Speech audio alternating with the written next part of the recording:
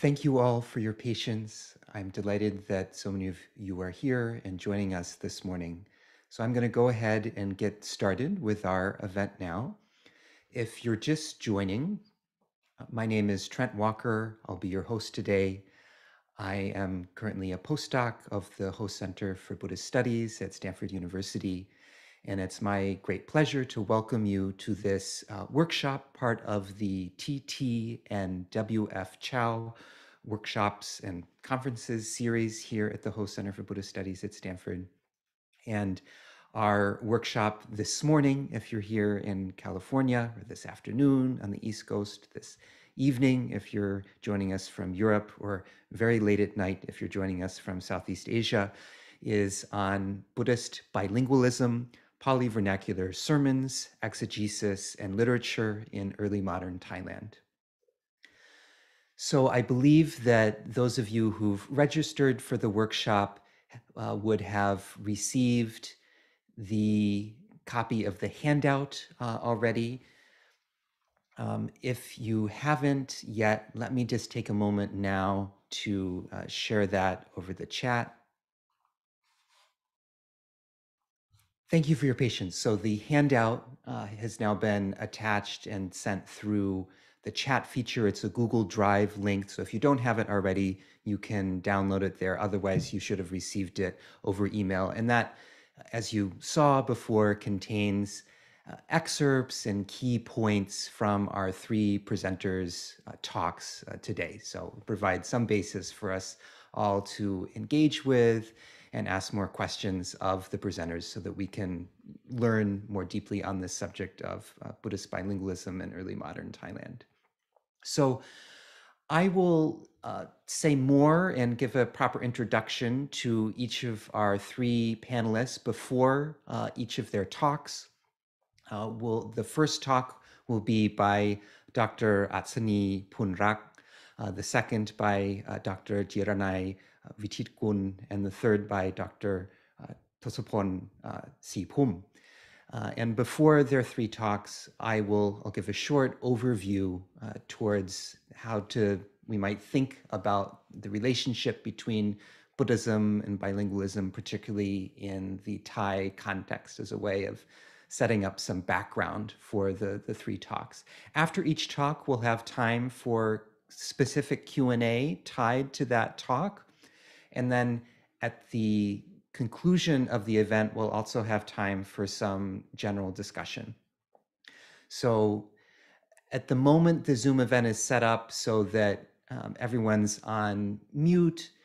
But when it comes time for questions, you'll be able to raise your hand and I'll be able to unmute you. And then also you can always ask questions through the chat feature. So thank you again. If you have any questions about the event, you can write to me, or you can also send a chat message to Dr. Irene Lin, who is here as the Executive Director of the Host Center for Buddhist Studies. Many thanks to her and also to Stephanie Lee for making today's event possible.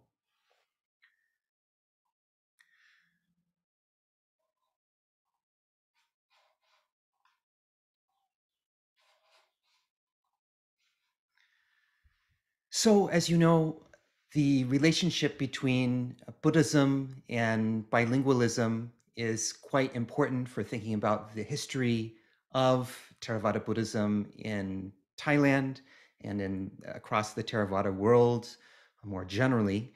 And when we consider this term bilingualism, or in some cases to think about multilingual forms of religious expression, texts, practices, and the like, we can think about several different ways of approaching this use of two or more languages.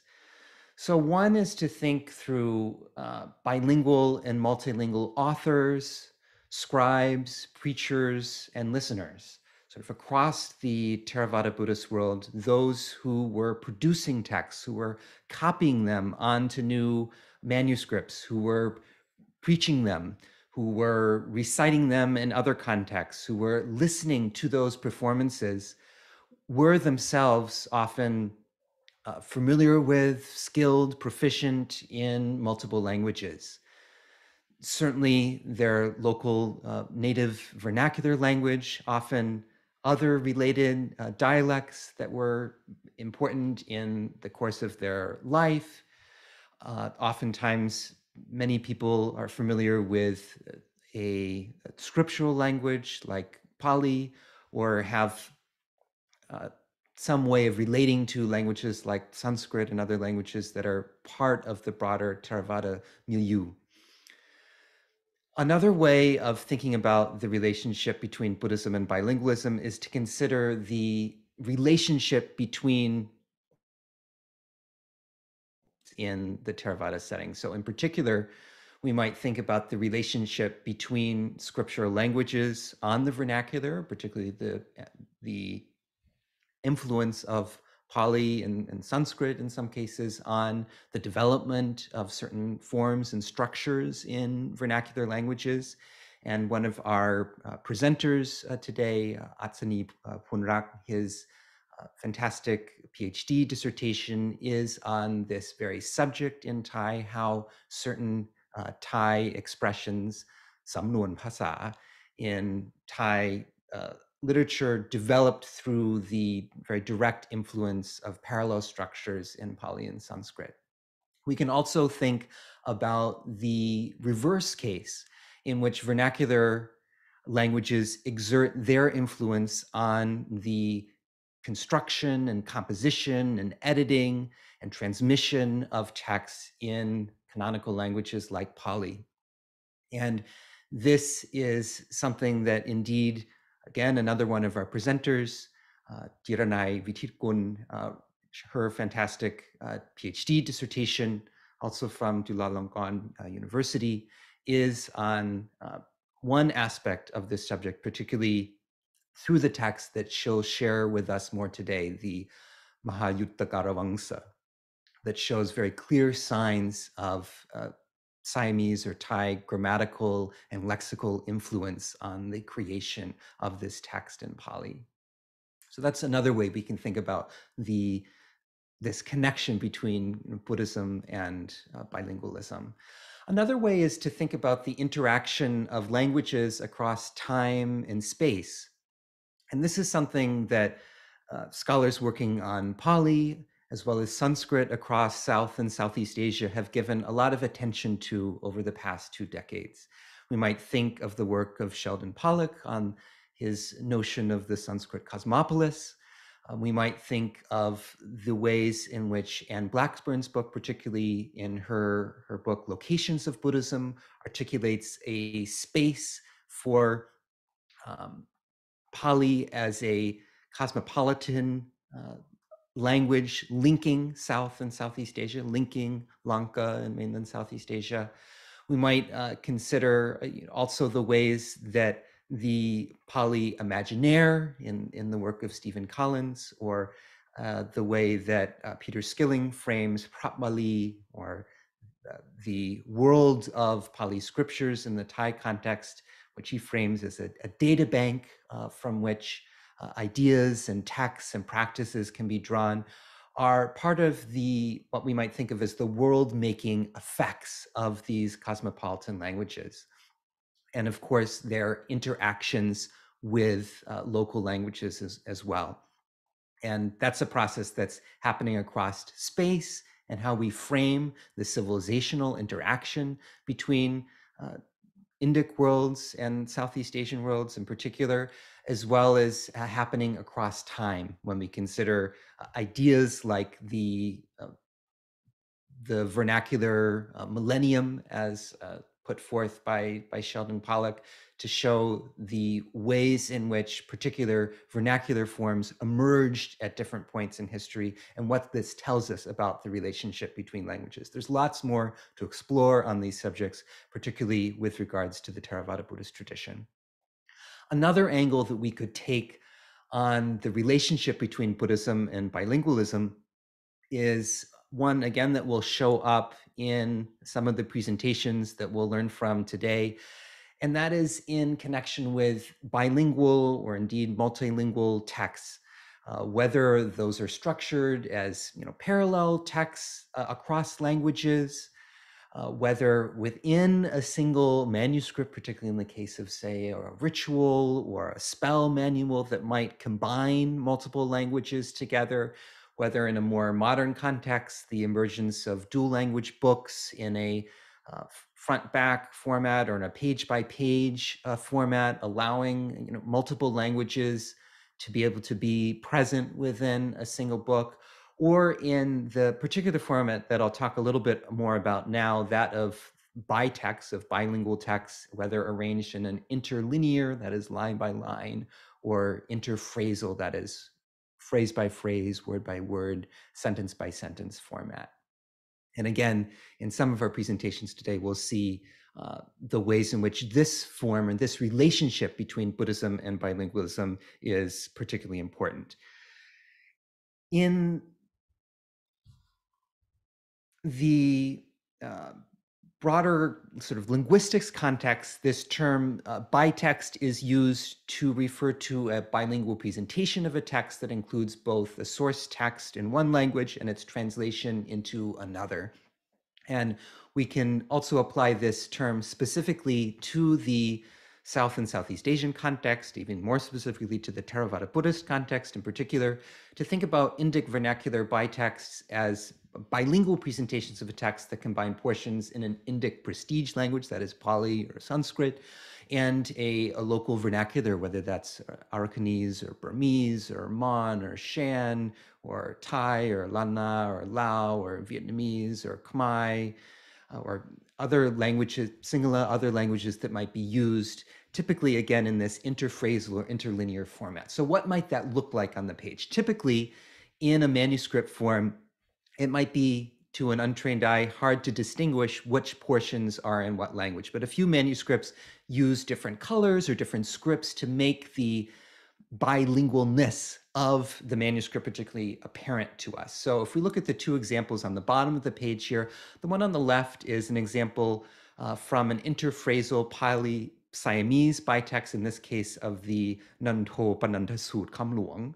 This is actually the text that was the subject of one of our panelists, Atsani Punrak's wonderful MA thesis from 2012, which was an extensive investigation into this text. And some of the manuscript forms that survive use red Khambali script for the portions in Pali, and use black Thai Ya script for the portions in vernacular Siamese or Thai.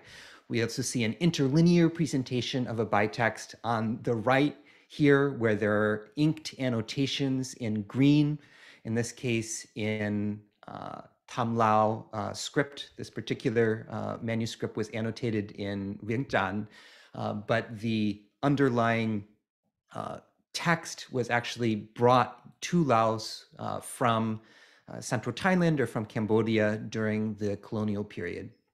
And so bitexts are also part of these transnational circulations, both on the level of the textual material, but also even on a material level as well. And it's similar kinds of small, very detailed annotations that we might get a glimpse of in Dr. Tiranai's presentation, because they show up in the particular manuscript that she is looking at for this Mahayuttakaravangsa text.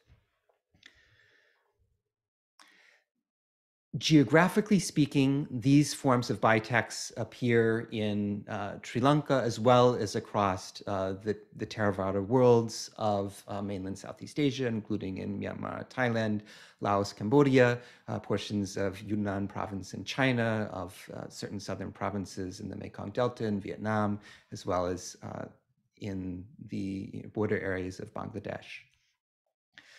In terms of the historical evidence for such texts, let me just focus in on the Thai examples here. So in terms of Sanskrit, Siamese manuscripts, the oldest example is that of the Supriti Thamaracha Chadok Kam Luang, of a Sanskrit Siamese bitext dated to the 17th to 18th century.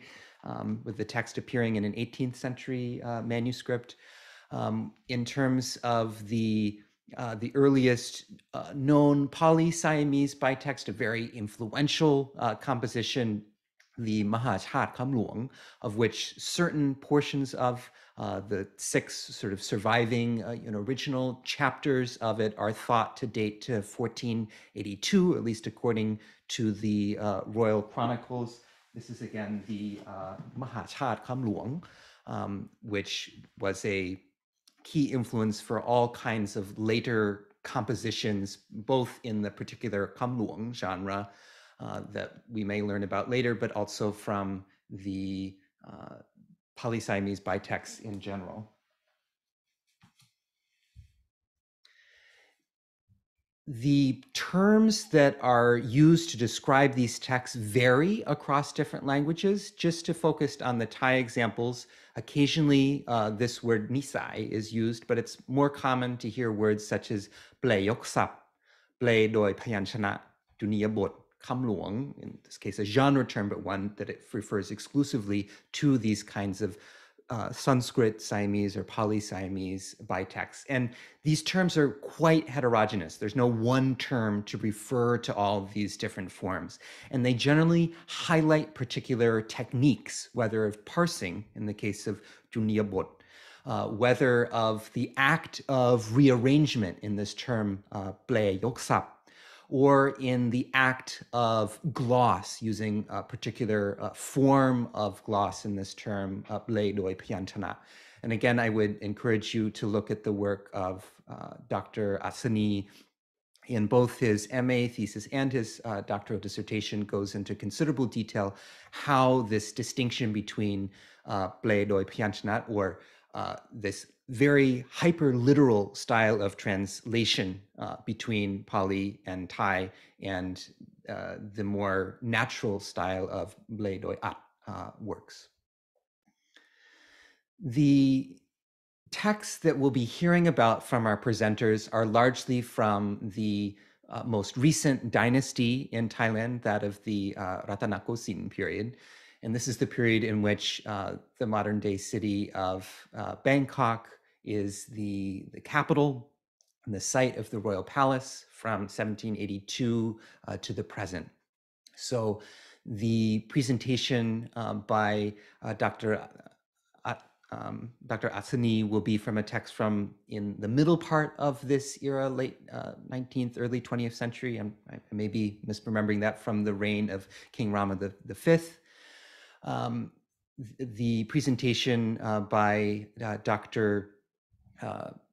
Jiranai will be dealing with the text from the early Rattanakosin period, ascribed to Somdet Praponarat, an important monk of the early part of this era.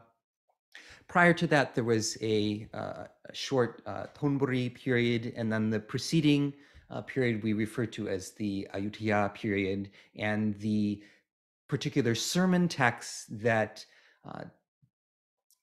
Dr. Tosopon will be presenting to us on. Some of those date from the end of the Ayutthaya period and went through series of modifications and changes and developments throughout the Rattanakosin period. Let me just, by way of closing here, give a few last pictures and examples of some of these different kinds of bytexts. So in the case of an interlinear example, we might expect to see these very small annotations in a particular script known as Kamwat, this abbreviated form of Kam, or the version of Cambodian script used in Thailand. And in this form, the annotations provide select glosses as well as letters and numbers to be able to rearrange the Pali text into a vernacular word order. So again, we see this particular kind of relationship between Pali and vernacular developing. Another way we can think about these texts is through them being developed through a particular set of techniques. So I won't talk about all of these now, but just to highlight some that will show up within the course of the presentations in our workshop.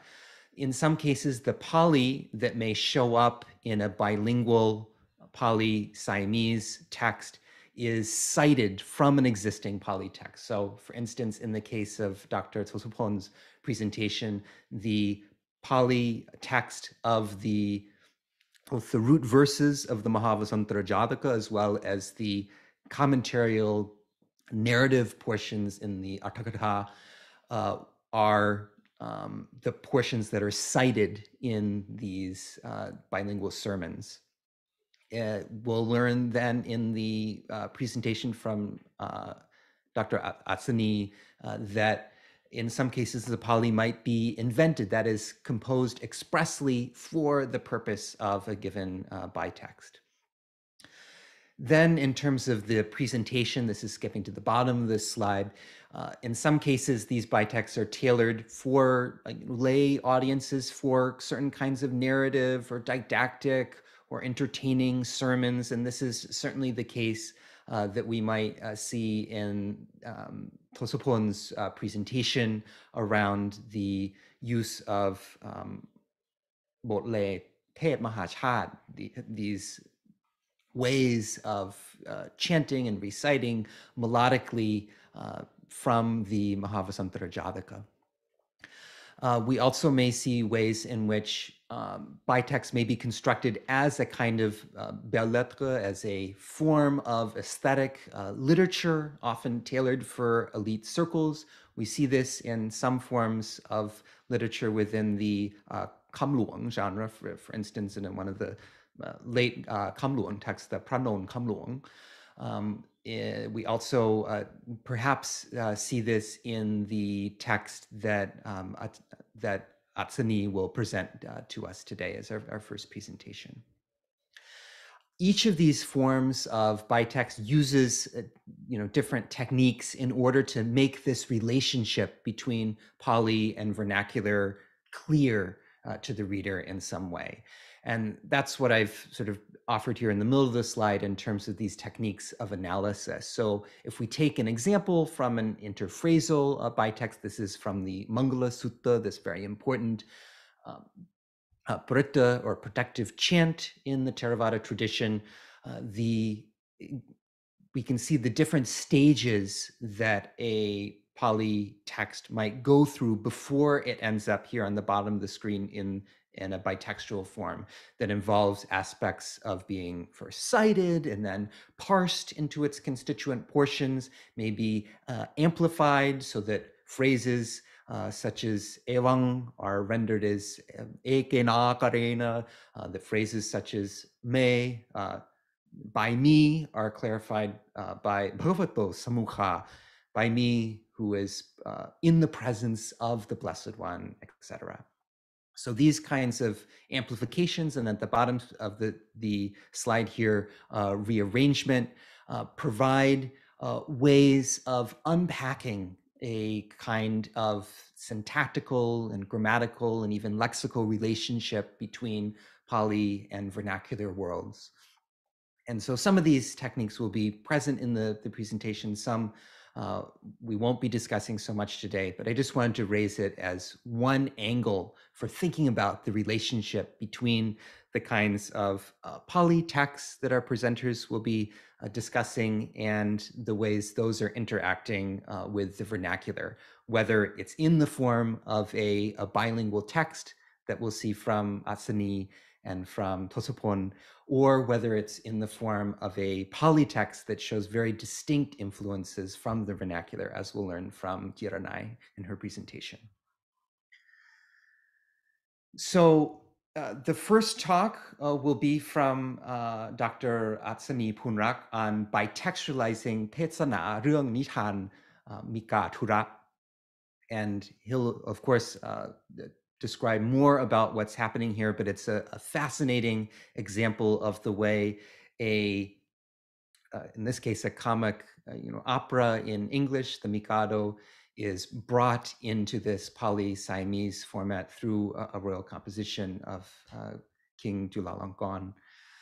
Then we'll have a chance to hear from Tiranai Vititkun on her work on this really quite remarkable Pali composition from the early Rattanakosin period, the Ayutthaya Vangsa, with its parallels in Burmese, Mon, and Thai literature, and particularly looking at what kinds of distinct uses of Pali appear in this text. And then finally, we'll hear from Dr. Thosapon Sipum on the functions of the Pali Gatha, these phrases that are cited from the root text and the commentary of the Vasantara Jataka, and the interplay between those and thinking about textuality and orality in this sung or chanted sermon format of Theet Mahachat. So I'll just put up this big bibliography slide for the sake of the video later on. You can see some of the work of the presenters there listed as well that you might want to follow up on. But as we move through the presentations today, sort of the bigger questions that I'm trying to keep in mind are, what does the interaction between Pali and Thai in these bitexts, or even in the case of a monolingual Pali text that has received influence from Thai, tell us about the nature of Buddhist composition and translation writ large? In other words, how do we take the lessons of what we're learning today in a very specific Thai context into a broader Buddhist studies context? How might we place the Siamese innovations in a regional context? In other words, what kinds of influence do we see between what's happening in Siam, and that is in central Thailand in this period, with other places in South and Southeast Asia? Particularly we might look to Laos and Cambodia for influence from Siamese examples.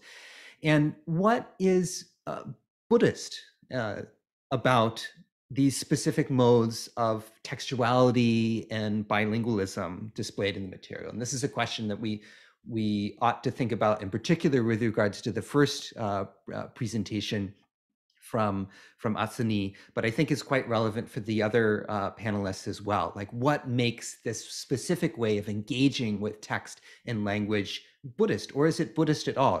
Are we forcing a label on it that doesn't need to be there necessarily? So without further ado, I'd like to proceed to our first presentation. This, again, will be by Dr.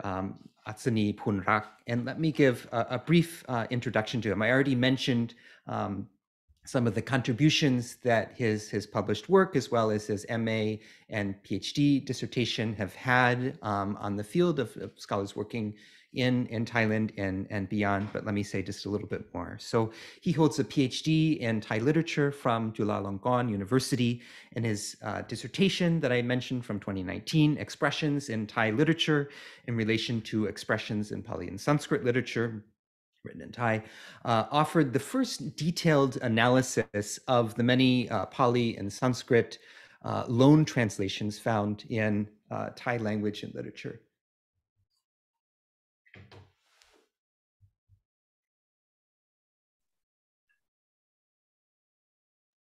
Excuse me.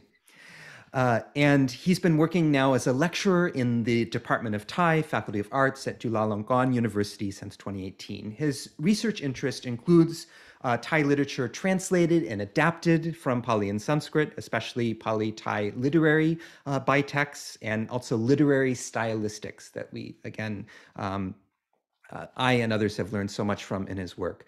His current project engages the Thai literary adaptation of Indic tales about the demonic spirits known as Vetala or Vetan in Thai.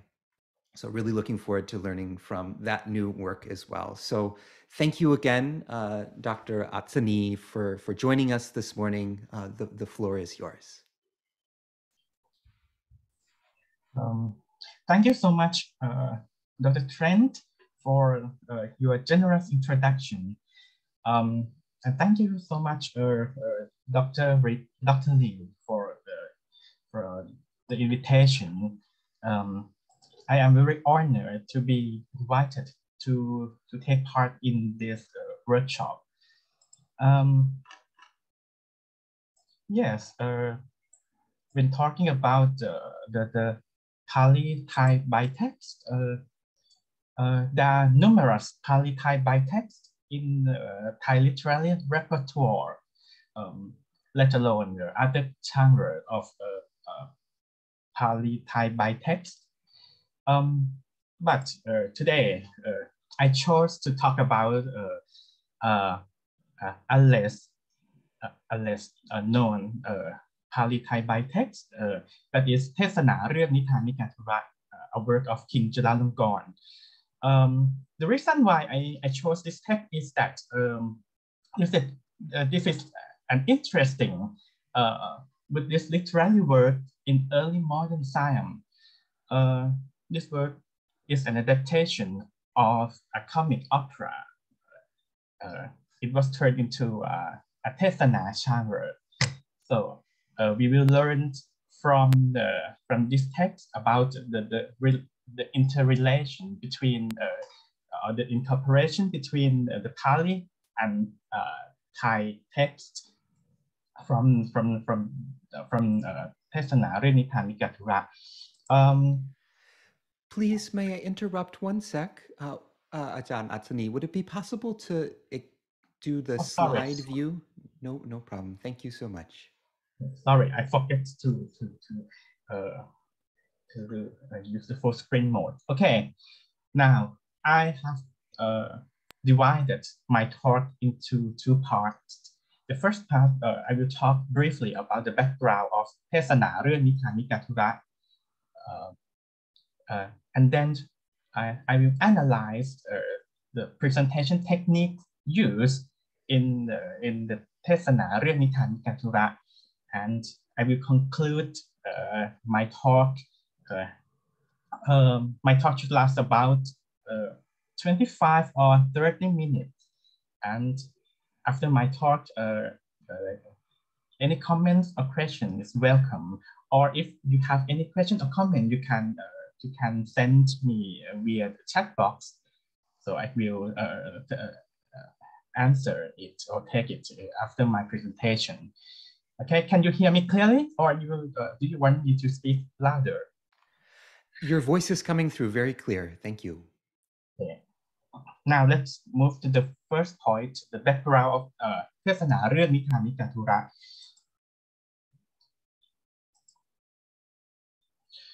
เทศนาเรื่องนิทานนิกายธุระ is an adaptation of a comic opera by Gilbert and Sullivan, The Mikado. Yes, and yes, the man on the left is William Gilbert, and on the right, Arthur Sullivan. Yes, he composed the opera in 1885, and the story is set in ancient Japan. Yes, the story is about the crown prince who is forced by his father, King Mikado, to marry an old lady.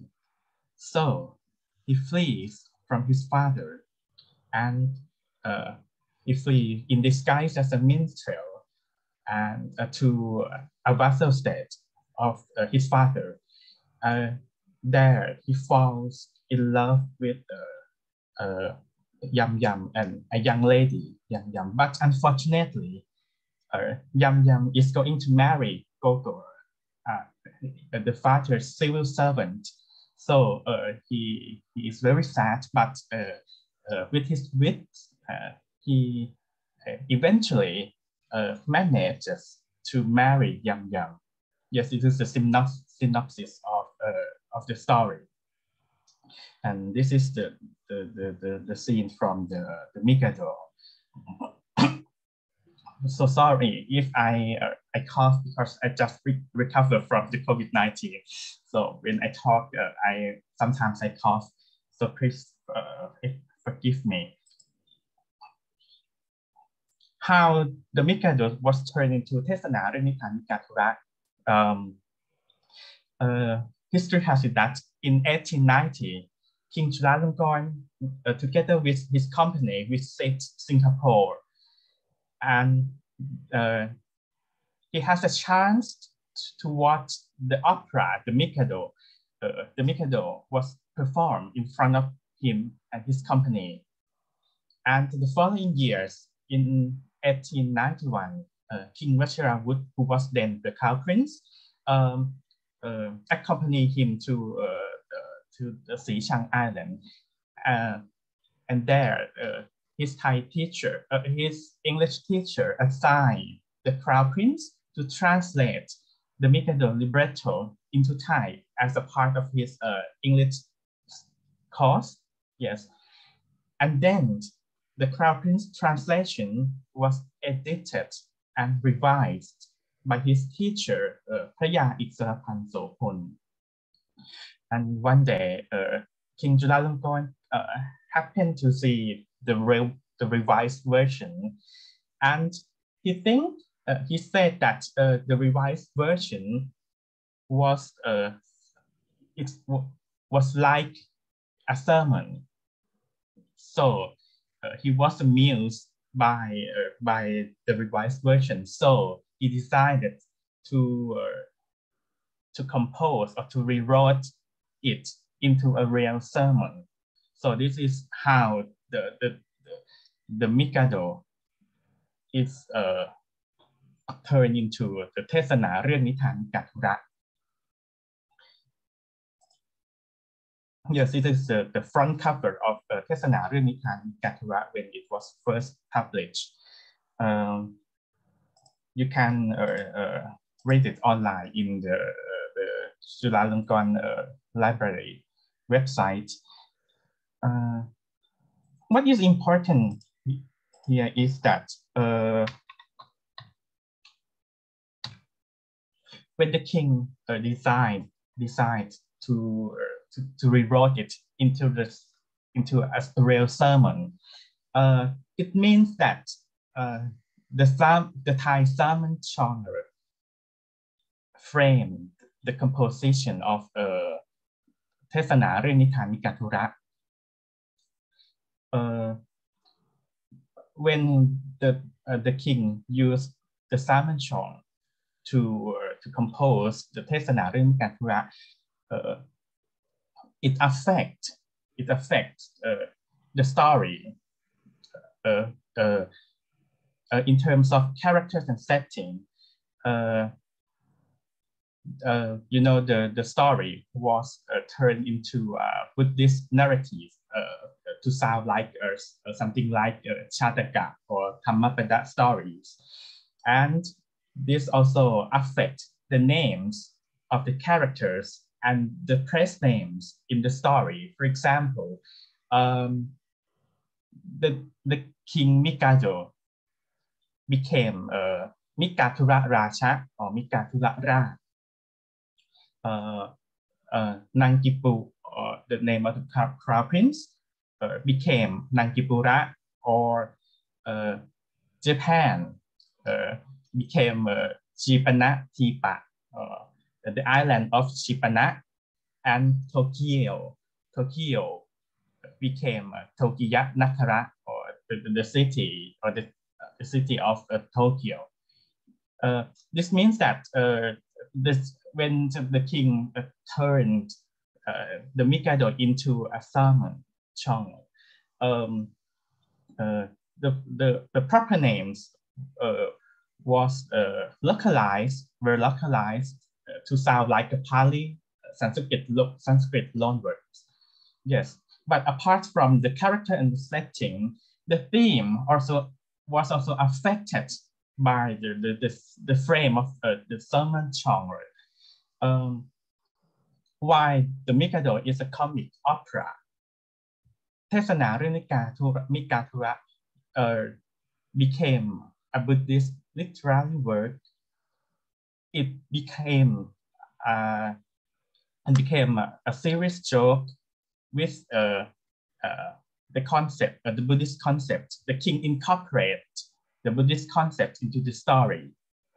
He composed, how he used the kata to at length at the concluding part of the story to teach the Buddhist concept to the reader or the listeners.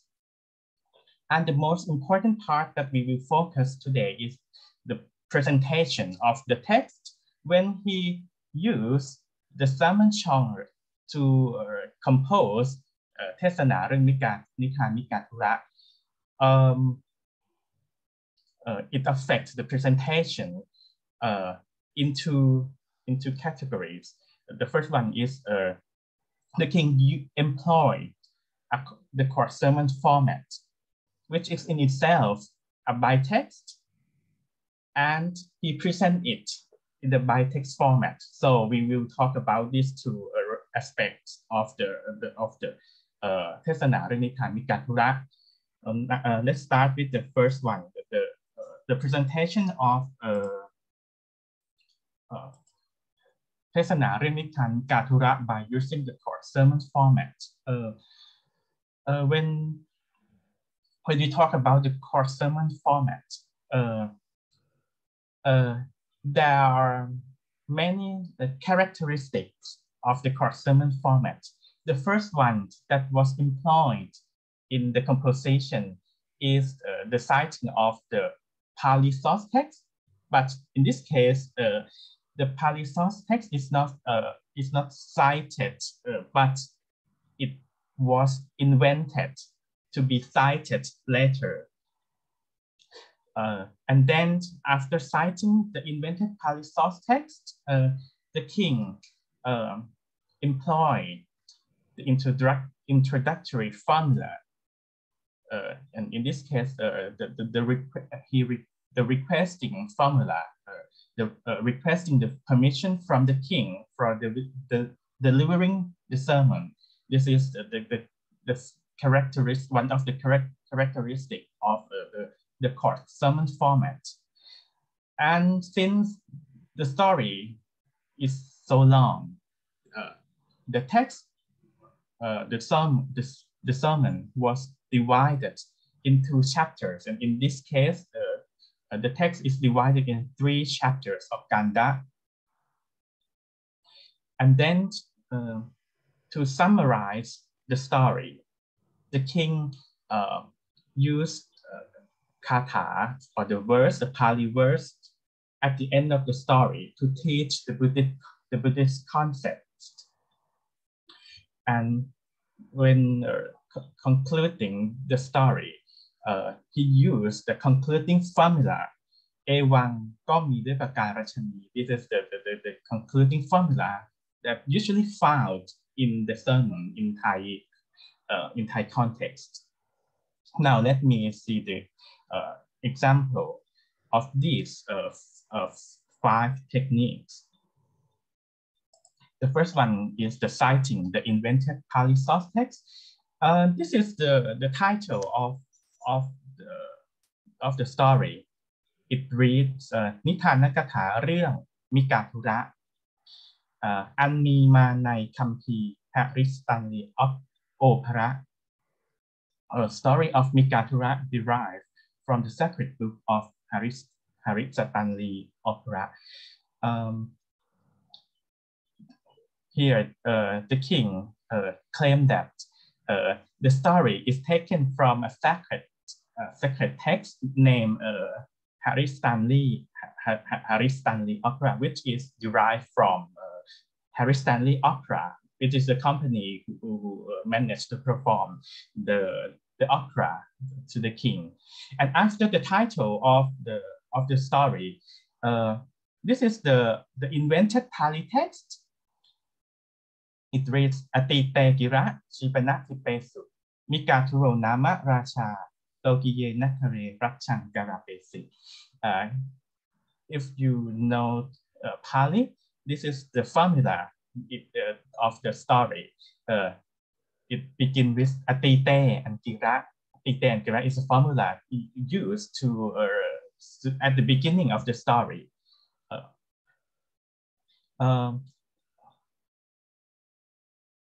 This text was not original text found in any Pali scriptures, but the king had the text composed for the sake of the composition. And the meaning is, in times past, then in Sipanak Island, a king named Mikathura ruled in Togiya city. His son, a 19-year-old, was of perfect form, amiable, clever, and intelligent. This format can be found in, for example, พระปฐมสมโพธิกถา text, which is composed for preaching for the king. And since the text is the king imitates the court sermon text, so the king have to use the requesting formula in his composition, because the court sermon is used to preach in front of the king. So the monk who preach the sermon have to request the king to explain or to preach the sermon. And this is the requesting formula. บัดนี้จะได้วิสัชนาความตามนิทานกถาซึ่งมีมาในคัมภีร์ Harry Stanley Opera. Now I will explicate the story that's what derived from the sacred book of Harry Stanley Opera.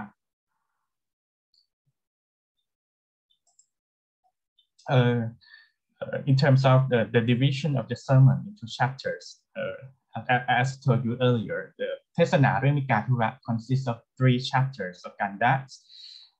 And the interesting point is that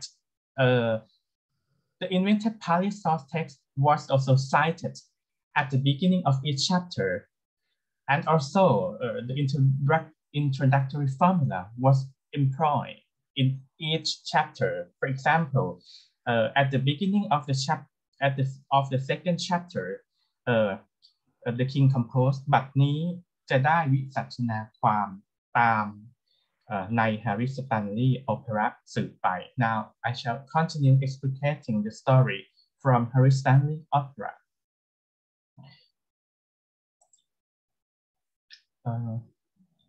The fourth technique when the king composed เทศนาเรื่องมิกาธุระ is citing kathas or Pali verse in order to teach the Buddhist concept. He quotes the invented katha at length at the end of the story. This is the last katha in the story. It reads, มัชโตเยวะอัตตานังปฏิฐาเปยะปันดิโตอัตโนสุขมาเนตังยังเวสมัตถมายติงซึ่งตั้งตนไว้ในสถานกลางซึ่งเป็นทางที่อาจจะนำความสุขอันประเสริฐมาให้แก่ตนณภายหน้าด้วยประการชนี้ I translate this verse with equanimity shall the wise firmly take the road that might lead oneself in the future at the happiness to arrive. The middle way principle should be followed by the wise as it will bring joy to oneself in the future.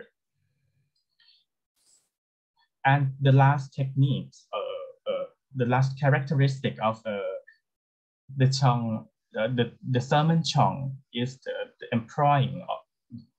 the employment of concluding formula. The concluding formula in เทศนามิกาธุระ is วิสัชนามาใน Harry Stanley Opera สิ้นเนื้อความเพียงเท่านี้เอวังก็มีด้วยประการฉนี้ The explanation of the sacred book of Harry Stanley Opera, and he cites Pali Evang, which means in this way, has that end. Okay, so these 5 characteristics of the court sermon Chong were found in the composition of เทศนาเรื่องมิกาธุระ. This means that the Thai sermon Chong frame the composition of the story. Another important point in the presentation of เทศนาเรื่องนิทานมิกาธุระ is the using of bitexts format. If you read the excerpt in the handout, you will find that the text was presented bilingually. The process that the king used in the composition of this bitexts consists of three processes. The first one is the invention of the Pali text at the pseudo source text. The text consists of the prose Pali and the verse The prose was composed by the king's elder brother, His Royal Highness Prince Sawati Prawat Kromapha Sammot Amonpan. Unfortunately, we don't know, we have no evidence whether the prince composed the whole story, because the text we have, the published text we have, the text, the Pali prose text was used at the beginning of each chapter. So we don't know if he composed the whole or he composed it sporadically. But the Katha, as I said earlier, the king had the Katha composed at length, and the Katha was composed by Phaya Sisunthan Mohan, who is the Thai teacher, the famous Thai teacher.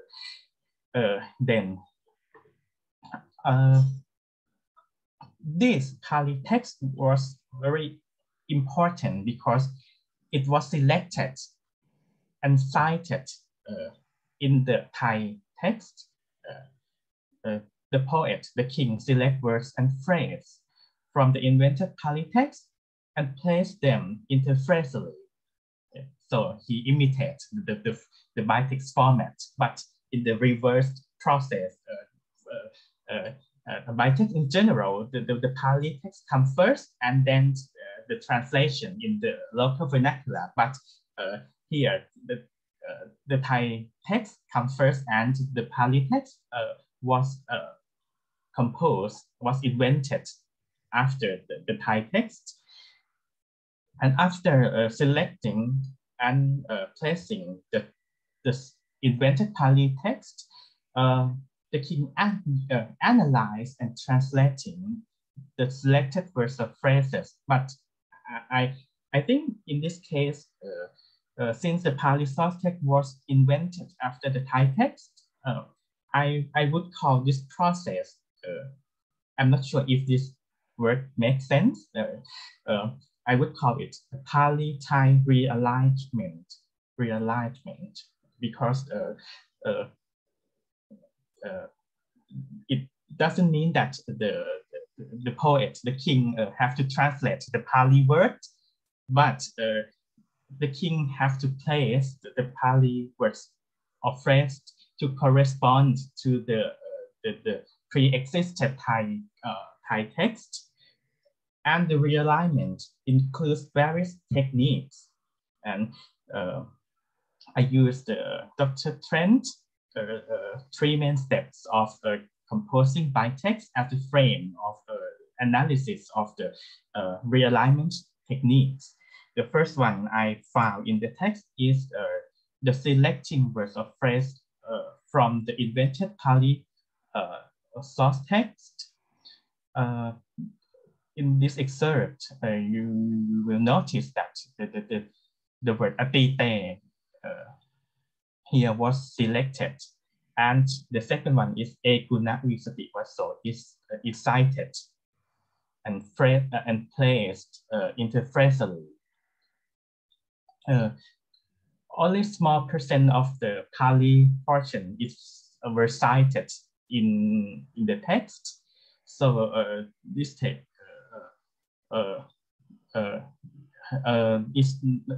the Pali text is not exist in the text. The most portion of the text is Thai, not Pali. And the Pali-Thai realignment technique one, the first technique that was employed in the Tesana is the grammatical annotation. Grammatical annotation as generally found in Pali-Vernacular bitexts. For example, ราชบุตรโตอันว่าพระราชบุตร In this case, the word อันว่า is placed in front of the translation พระราชบุตร อันว่า here is the grammatical markers of the nominative case. It means that the Rashabutto functions as the subject of the verb in the active sentence. Another example is the use of the number markers ทั้งหลาย in Thai. Although the Pali text is not cited, but we know that the translation is the translation of the Pali word ชีปนะทีเปสุมีพระมหากษัตริย์ทรงพระนามบัญญัติวิกาธุรราชชีปนะทีเปสุเสวยไอสุริยะสมบัติกรุงโตกิยนครในแว่นแคว้นแดนชีปนะทวีปทั้งหลาย The point I'm trying to make is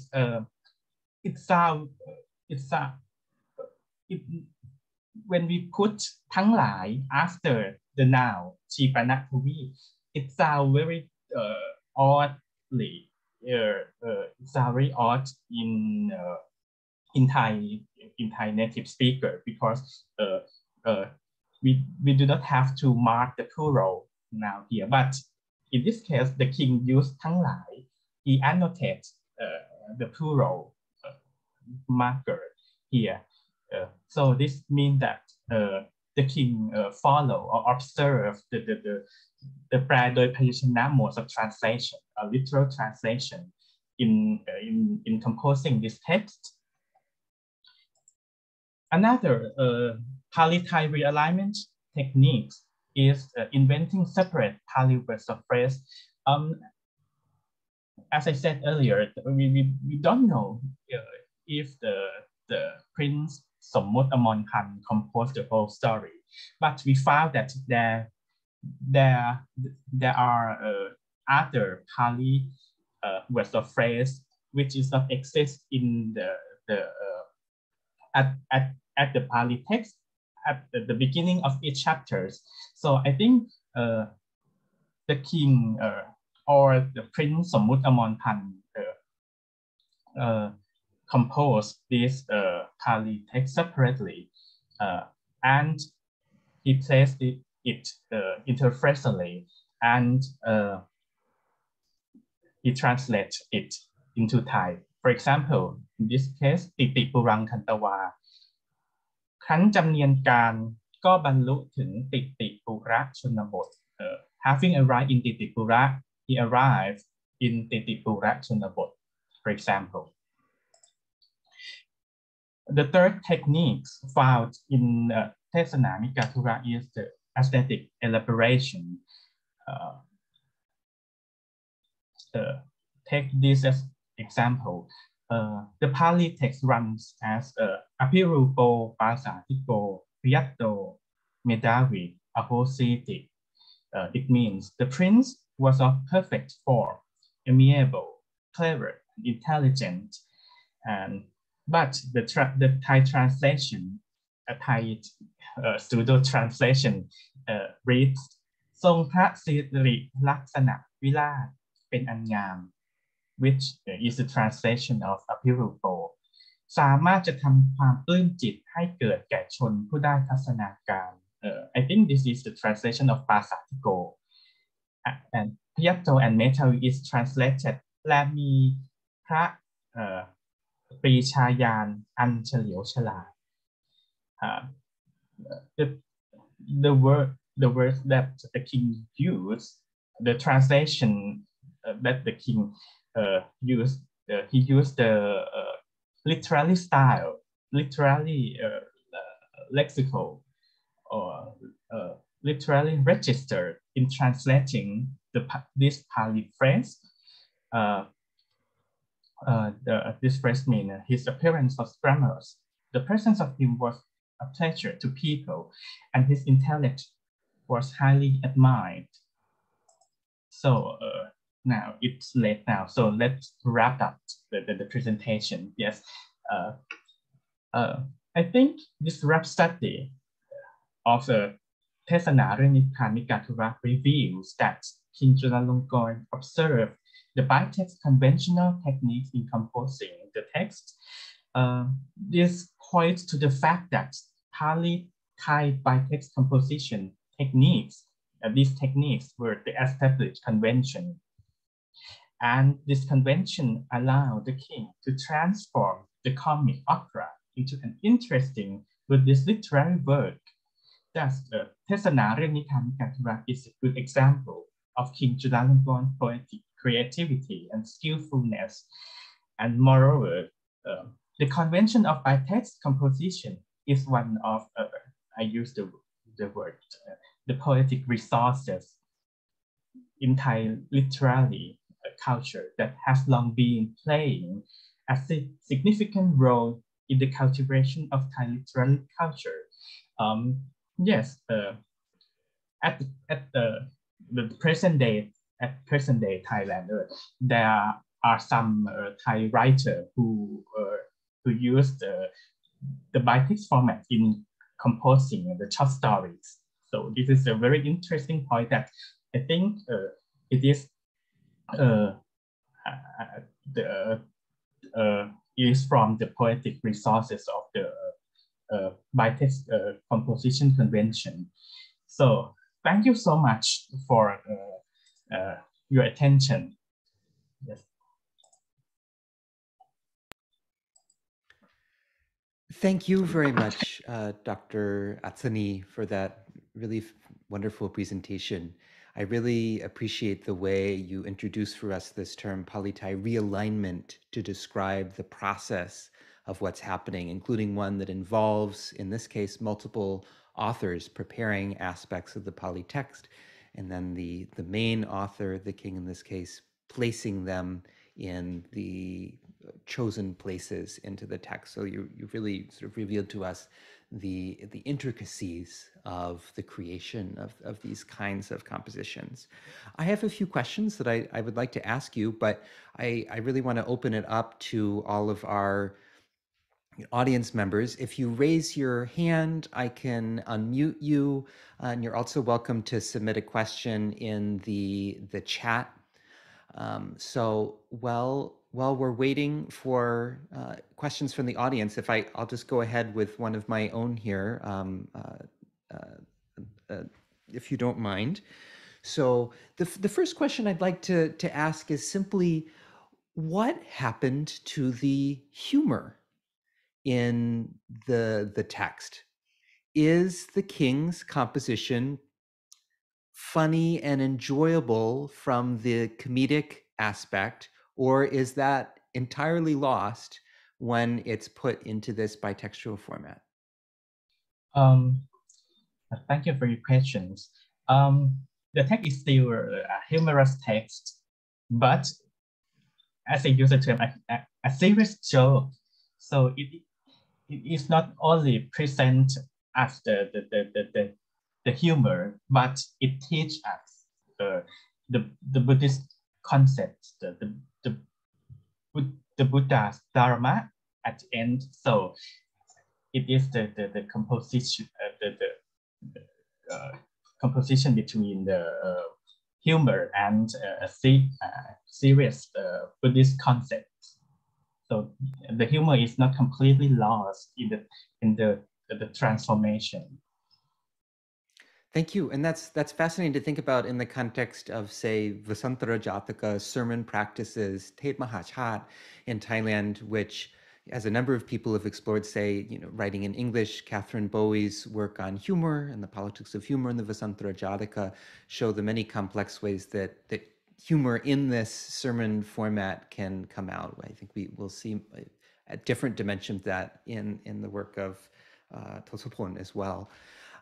Well, we're still waiting for questions here. I had another one I wanted to ask you, and that was just about the particular Pali translations that are used for proper names in the text.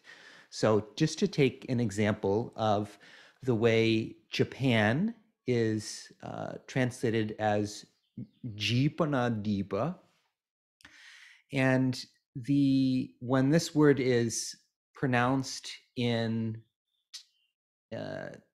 Thai pronunciation today, it becomes Chi Pana Tipa, which gets further and further away from whatever understanding of Japan, whether in this English anglicized word Japan, or from the Thai form of Japan as Ippon, etc.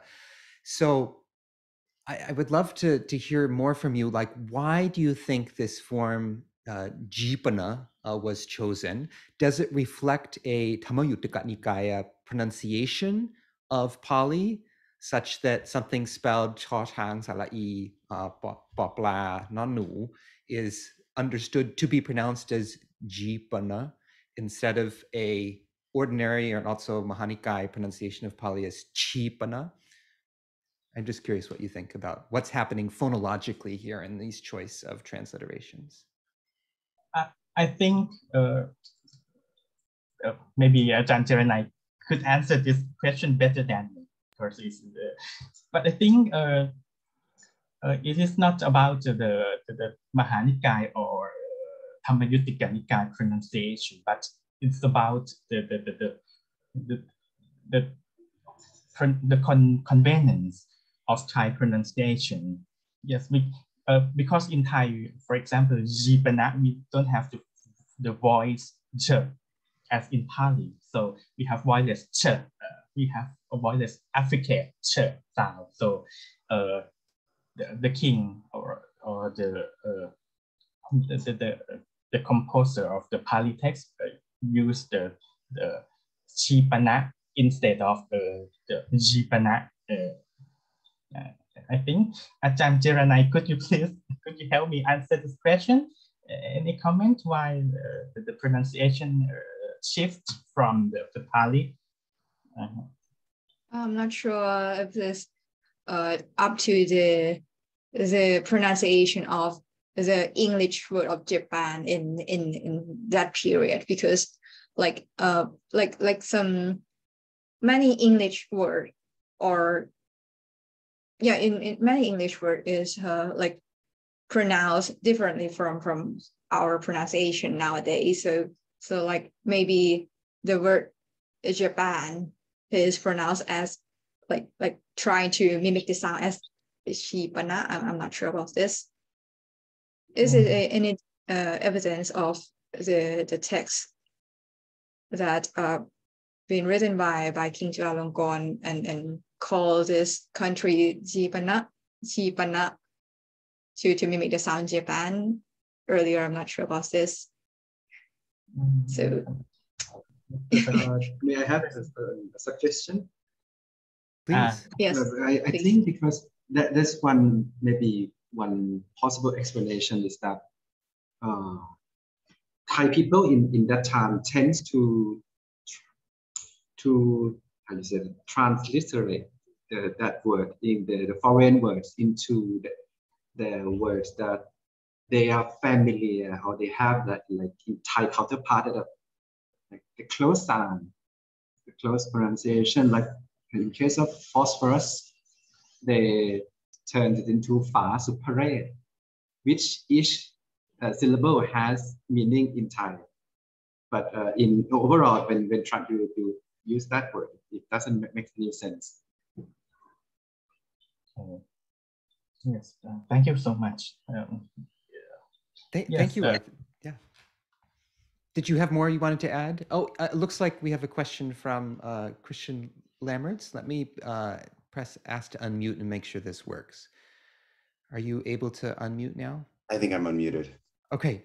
Thank you. Please go ahead, Professor Lammerts. Ajahn Atsani, thank you so much. That was really fascinating, and it's really delightful to see you. I mean, encouraging to see you working on sort of modern kind of appropriations of this kind of method in the case of this particular text. I mean, this is something we also see a great deal of in Burma during the colonial and post-colonial period, but there hasn't really been much attention paid to the use of Nisya style outside of the context of kind of more conventionally kind of Buddhist textual production, right? But it's something that we find in Burma, for example, in journalism and magazine articles and things like that, across a whole range of topics. So that's quite interesting. I wanted to ask you a question about the business about the source text versus the pseudo source text, and the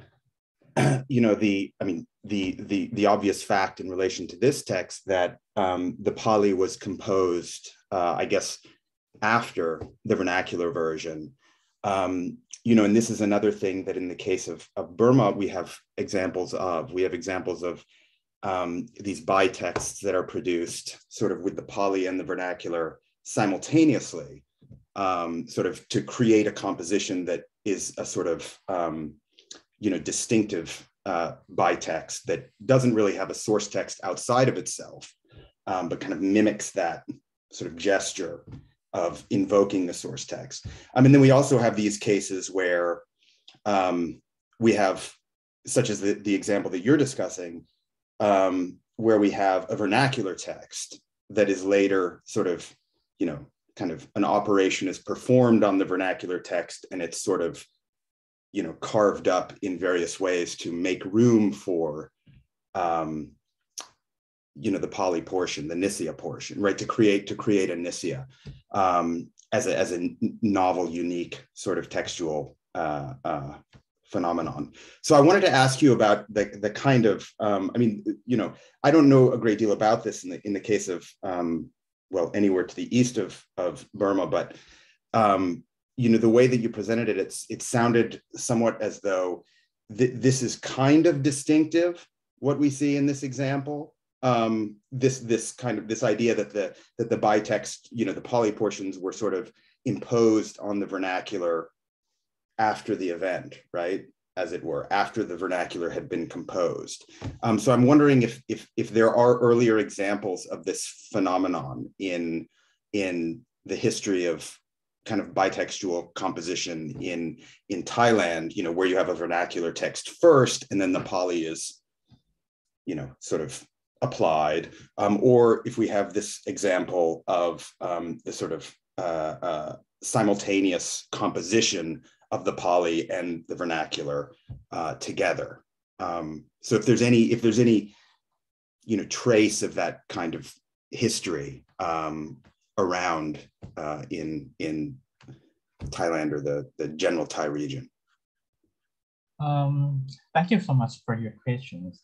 I think a comparable situation, but not the same situation, a comparable is the case of Panya Sachataka, Panya Sachataka, Panya Sachaduk, or the apocryphal Chataka.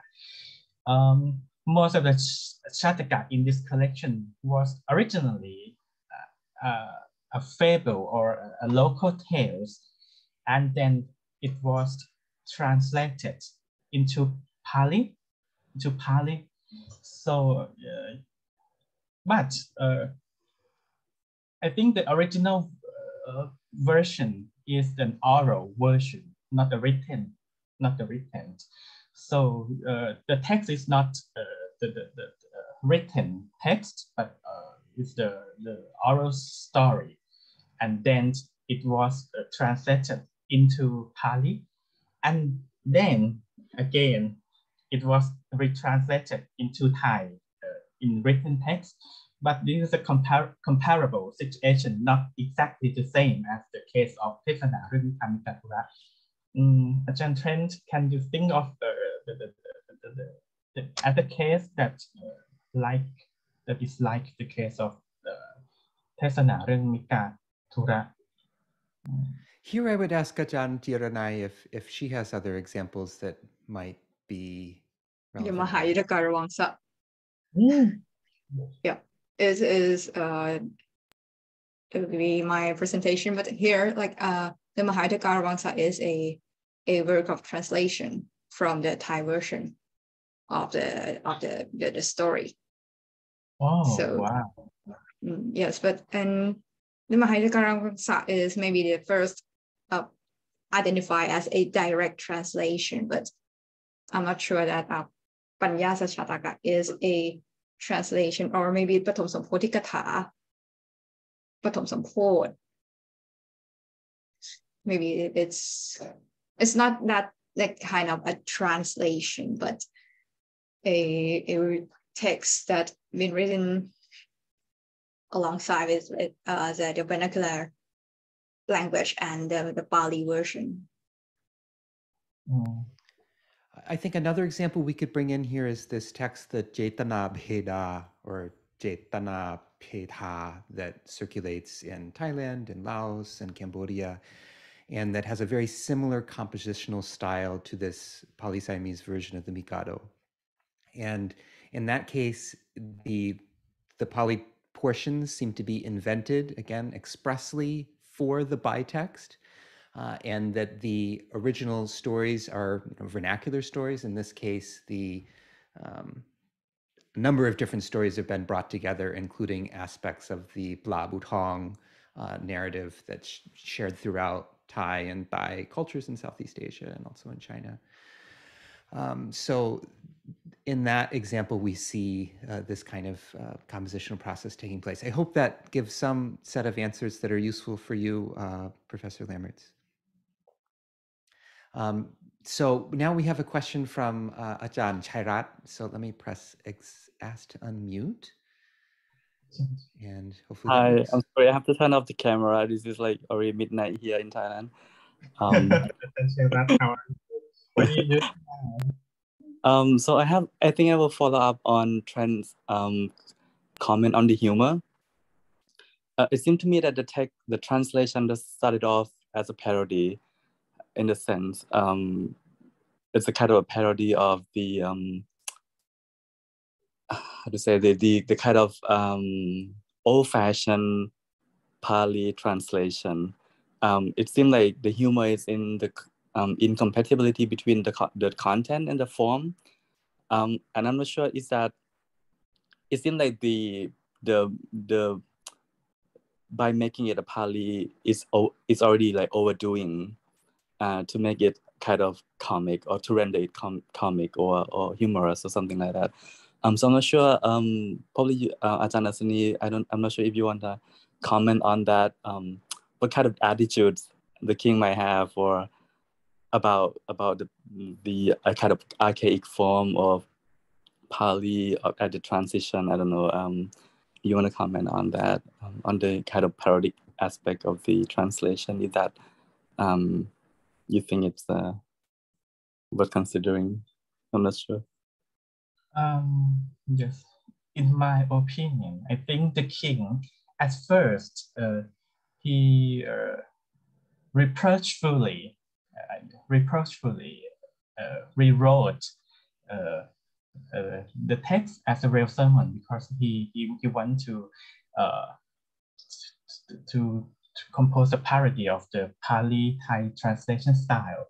But I think his intention was not just to make joke of the Pali-Thai translation style, but he also want to make it a serious joke. So I think it both it is both a parody and a Buddhist literature simultaneously. Yeah, I think that's really interesting because but I haven't read through the text, and I think it felt like it's very like parodic. But then the way that you presented that, how detailed that he got into, it's very like serious, kind of serious translation also. So it's like humorous, but also very serious. Yes, I think that the story is not serious. It's just it's humorous, but when at the end of the story, he quotes, he cites the kathas, the verse at length, and this makes the text also a serious joke, not only the parody. I think. Thank you. I think that will be Thank you, Ajahn Chairat. Thank you both. Any last questions for Ajahn Atsani before we move on? Yes, Professor Olino, let me ask to unmute and see if that works for you. Does that work? I think so. Please, yeah, we can hear you well. Please go Great, ahead. thank you. Thank you so much. This is just wonderful, and I love the play that you're bringing out. I'm wondering if you could describe any changes to the story itself. Was the Mikado changed, or the content of the root text offering something that might, say, pull the rug out of the assumptions at the heart of the Mikado? I'm curious about the story and if the way of making it a sermon to be like dharmic content required changing anything of the story. I think the plot is the same. Plot is the same. Mm-hmm. The plot is the same, and I'm not sure if any detail is changed because yes. Thank you so much for the question, and I will study in detail about the shift in the detail to the Mikado and the King translation, the King adaptation. Thank you so much. Yes. It's great work. Thank you. Thank you so much. So thank you all for your questions and engagement. And thank you again once more to Ajahn Atsani for that presentation. Again, this is a long workshop, and Zoom is an exhausting format. So I would like us to take a 5-minute break here and start again at 10:30 a.m. Pacific time. And that's, for those of you in Thailand, that's 12:30 a.m., which is very late at night. But we'll have a presentation by Ajahn Jiranai next. So please come back to hear her presentation. I recommend not signing out of the Zoom space, but just turning your video off and muting, and we'll start again in 5 minutes. See you soon. Bye. Hello, everyone, and welcome back. Now we're going to have a presentation by Dr. Jiranai Wititkun, and her presentation will be on Siamese Pali language in Ayutthaya, which she'll introduce us more about the nature of this quite important and fascinating text within the Thai context. Dr. Jiranai earned her PhD in Pali Sanskrit and Buddhist studies at Chulalongkorn University. Her Thai language dissertation focused on this extremely rare and little studied Pali historical chronicle from early 19th century Siam, namely the Ayutthaya, itself based on the Rajadhiraj chronicle that more widely circulates in Burmese, Mon, and Thai.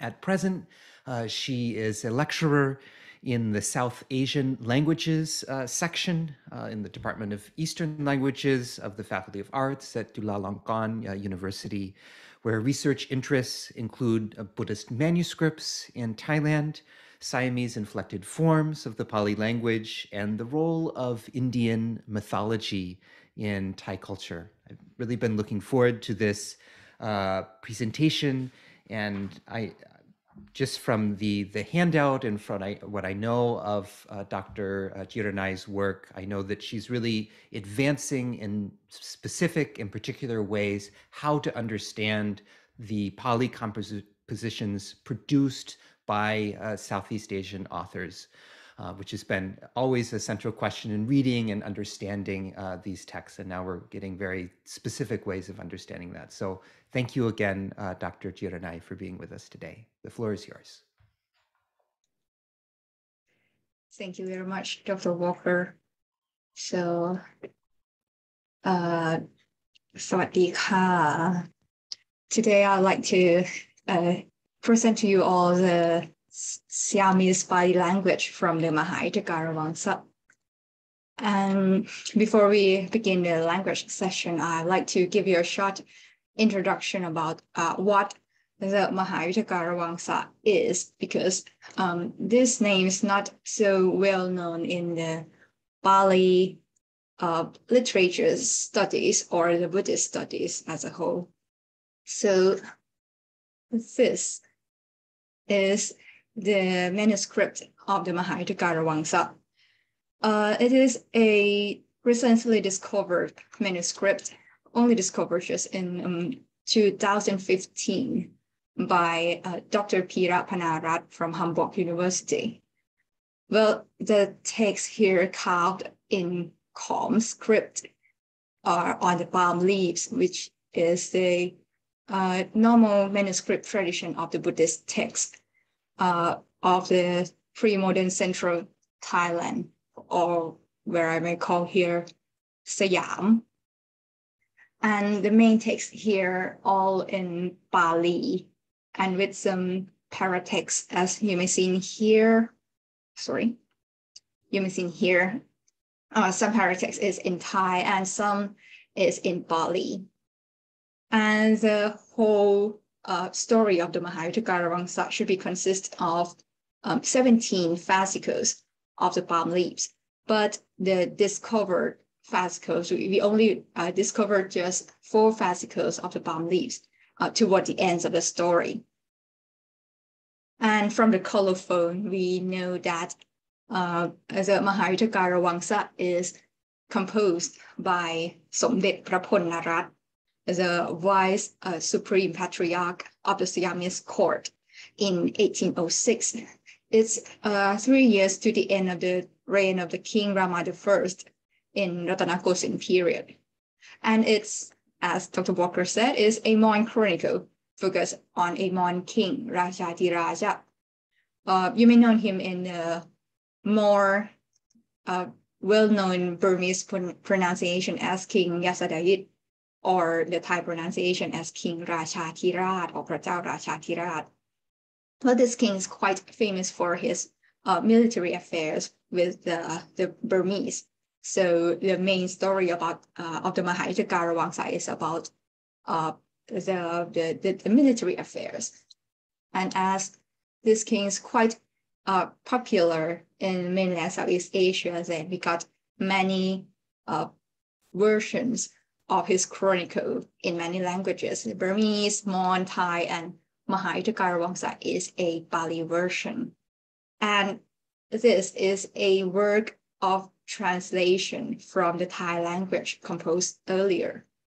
Like the famous Siamese poet, the Chao Conferences composed the Thai version in 1785, and 21 years later, Somdet Praponnarat just translated into Pali.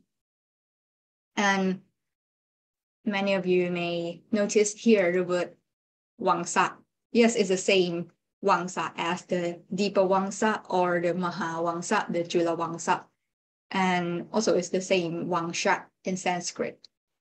The Wangsa in Pali means bamboo or lineage, the family, the dynasty, and is the name of the Shong of the Buddhist literature, mainly about the historical texts and chronicles and legends of the dynasty. So why should a chronicle about a Mon king be counted as one of the Wangsas? The author himself answered this question here. This is from Sankitiya Wangsa, the other work from the same author. In his perception, after Buddhism is wiped out of India and Lanka, only 5 or 6 kingdoms here preserve Buddhism, like Siam here, or Cambodia, or the Burmese kingdom, and here. The Hangsa Ramara Rajapadese means the kingdom of the Mon. Ramara here means Raman, the Mon people, and Hangsa is like Hangsawati, the other name of the city of Pegu, the capital of the Mon. And elsewhere here, Anye Subadesesu Sunyani, in all other kingdoms, Buddhism is lost. So the chronicle of the Mon, the Mon kingdom, is like the chronicle of the land of the Buddhism. So it should be considered as one of the Wangsa, and of course, one of the Buddhist literatures. So, okay, because Mahayajikara Wangsa is composed by a Siamese poet with his native language as Thai or Siamese. So it's not surprising here that there are influence of the Thai language appear everywhere in the Mahayajikara Wangsa, in the orthography, the lexical items, and the grammars, or better to say that in every aspect of the language is influenced by Thai. For an example here, the orthography or the spelling of the word in the Mahayajikara Wangsa, I compare here in the Pali Text Society Dictionary on the left, and in the word, the spelling in Mahayajikara Wangsa on the right.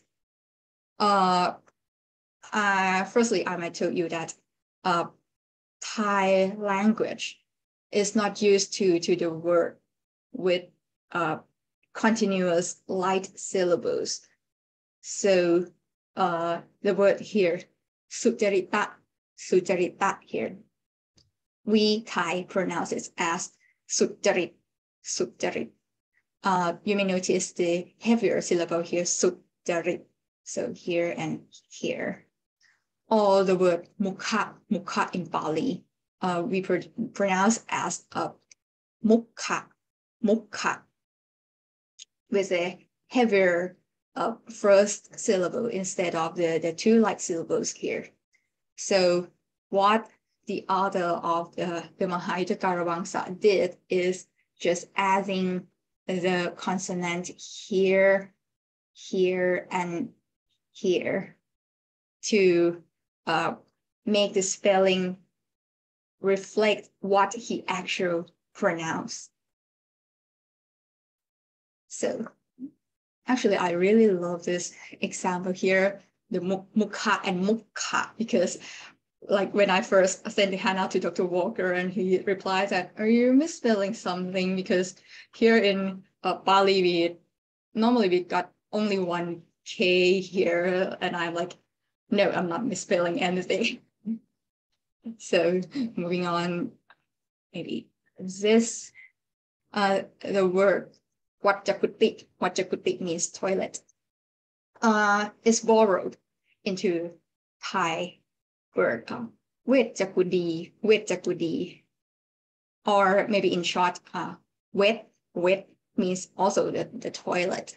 So the author of the Mahayajikara Wangsa, when he want to use this word, well, he trying to go back into Pali form from hudi to kuti here, but here the vowel here is changed from the vowel up here into it to match the Thai word wet or wetjakudi.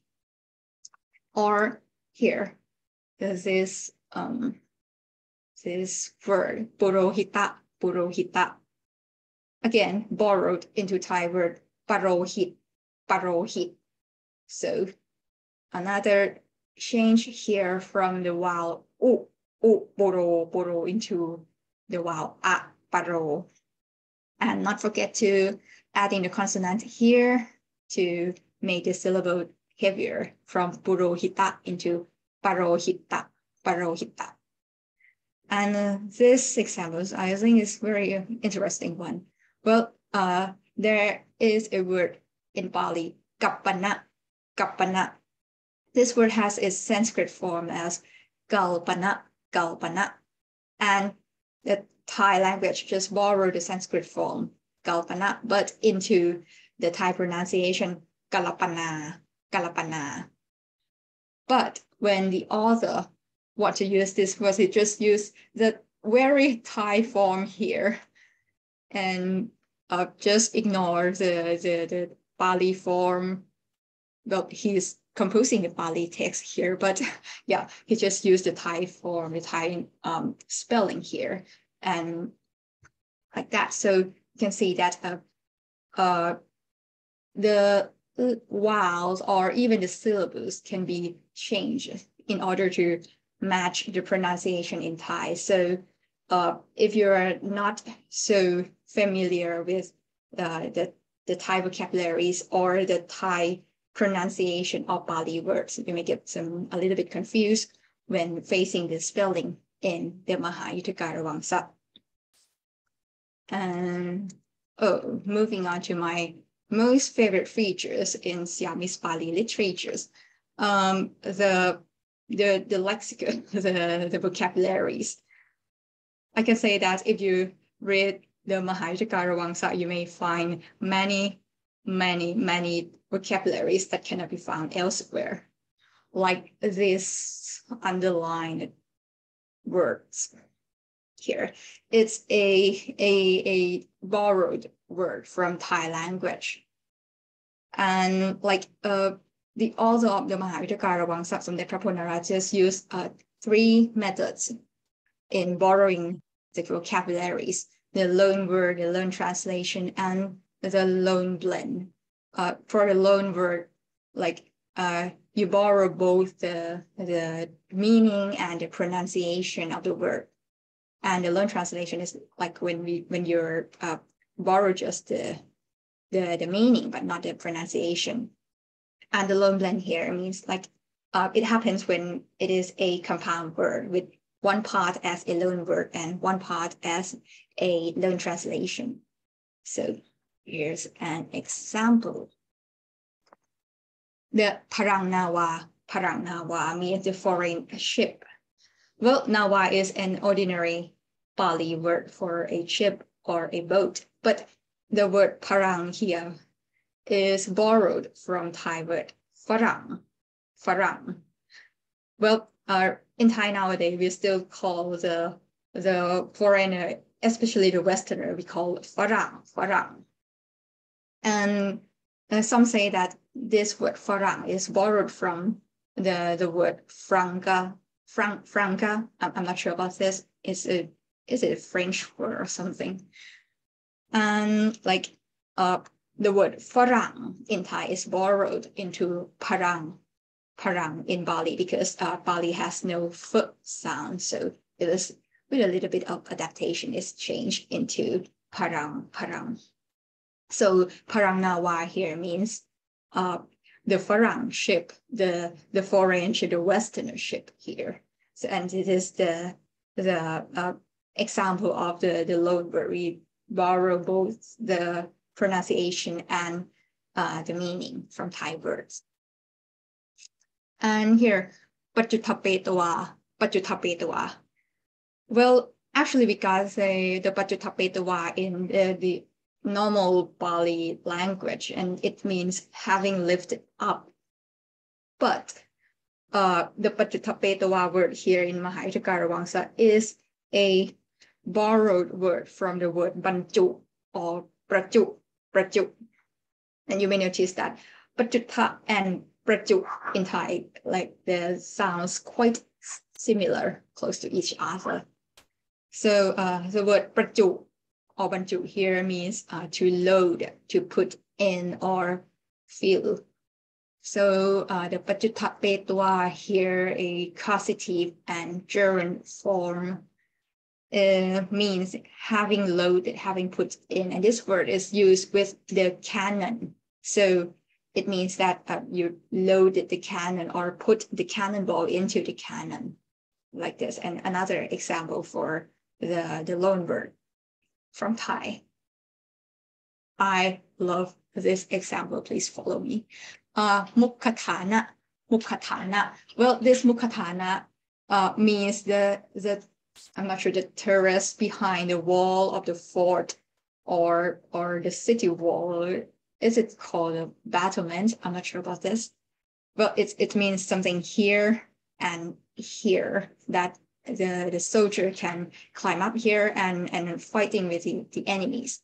So here, the place here and here in Thai we can call, or in Siam, the pre-modern Thai, we call this หน้าที่เชิงเทิน หน้าที่เชิงเทิน or in short หน้าที่ so the battlement, หน้าที่ means the battlement, but if we separate this syllables from หน้าที่ into two separated syllables, we got here na and t, and na in Thai is this free morpheme, means face or front, and t means place. So the author just translated it into na, from na into mukha. Mukha also means face. T into thana, which also means place. So from na ti, we got here the mukhatana to reflect the word na ti in Thai, in the locative from mukhatane. So we find in the text here the mukhatane, the battlement, as it's a long translation from the word na ti. Or this one, a complicated one, please. Let me explain this. First, we got a word to light the fire in Thai. We call dut. And another word here, to come into existence, especially if you are like an angel in the heaven in your past life, and you come down to earth, being born in the human world, like this. This word will be used as a jutti. And you may notice here the sounds quite close to each other, jut and jutti. One meaning light the fire and one meaning come to existence. Okay, leave it here. Now come to here, please. The verb to come into existence in Pali, we use upachati, or the gerund form here, upachitwa. So we have here in the Ayutthaya Vangsa the word upachitwa, but with the meaning of lighting the fire. I found it shocking when I first read to this vocabularies. But I swear to you, this is not one of the most extreme cases found in about how the author used the vocabularies here. So I may say that quite a deep knowledge of Thai language or Thai vocabulary is needed here in order to like catch up with the creativity of the author. So moving on to the grammar of the Ayutthaya Vangsa. Well, the grammar is also influenced by Thai language in many aspects, right? Like the modifier in the compound words. Normally the Pali put the modifier before the head or the main word, but in Thai we put it after. So in Ayutthaya Vangsa we got both modifiers, both in front of and behind the head, or the pre-verb and post-verb auxiliaries, or the active or passive sense in the sentence, or here the SV or SOV sentence structures, the syntax, etc. This all will not appear in our selected paragraph. So I may need to skip it in for the sake of time limit. But I already put some examples in the handout, so you can find it there. Please forgive me about this. And so we're moving on to our selected paragraph from the Ayutthaya Vangsa. Actually, I shows quite a simple paragraph here, so that if anyone don't know Thai or Pali can follow easily. So this is from the chapter that Saming Angwamangsi, the Mon captains preparing for war against the Burmese king. And here, Tangkane Parangnawa Tatsa Udaka Mukke Titta. Tangkane at that time, and Parangnawa, also Farang Nawa, the foreign ship we discussed earlier. Is Udaka Mukke. Udaka Mukke, I would say that it's a loan translation from the Thai word Pak Nam, because Udaka means water and Nam means water, and Mukke means apart from the face, it can also mean the mouth. So in Thai, we have the word Pak Nam, means the river mouth. The city of Saming Angwamangsi is a port in the Mon country. So he's got the river mouth near his city. So by that time, there was a foreign ship, a Westerner ship, at his river mouth near the city. We see here the past participle here. Tattha Nawanayako Nakaretito. Nawanayako is maybe the newly invented samasa, the compound word from Nawa, and Nayaka, the leader, the commander, the ship commander here. The ship commander was there, Tattha was there in the city. Again, we see the past participle Tito here. And so Saming Angwamangsi Inawanayakena Mantento. So Saming Angwamangsi, consulting with the ship commander, the present participle here, that Tena Eka Wudo Ati, or Eka Awudo Ati, one weapon. There is one weapon. Te Nakare Tito. If it is placed in the city, but we can see that this word is used alternatively between the active form and the passive form.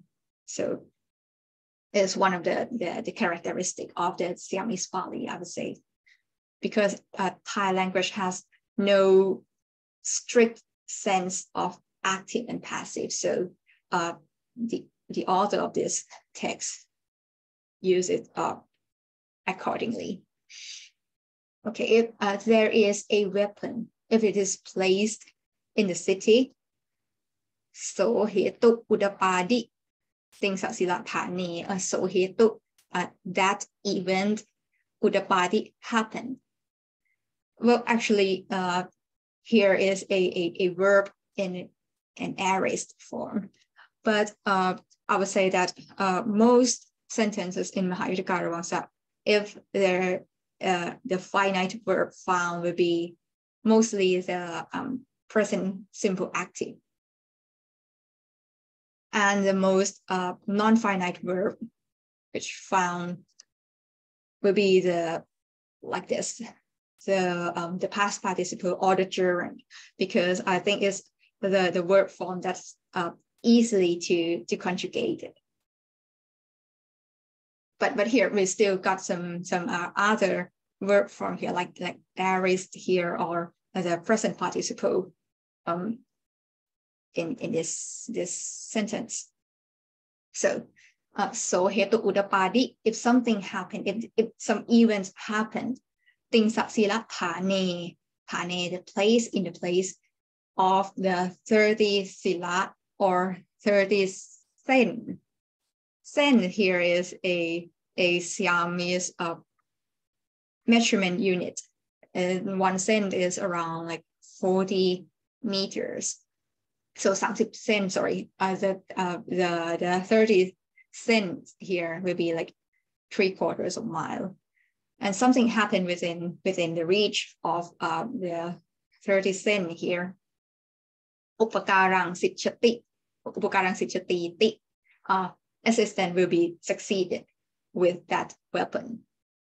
This Saming Angwamangsi is said to.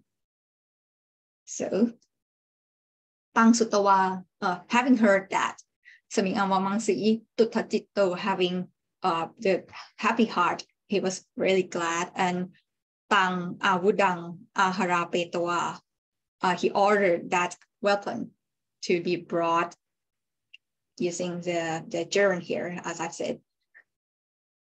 Pang Awudang Aharapetawa Mukhatane Tapeti, and caused that weapon to be placed at the battlement, the battlement here. Tena Vatanena, according to the ship commander has said.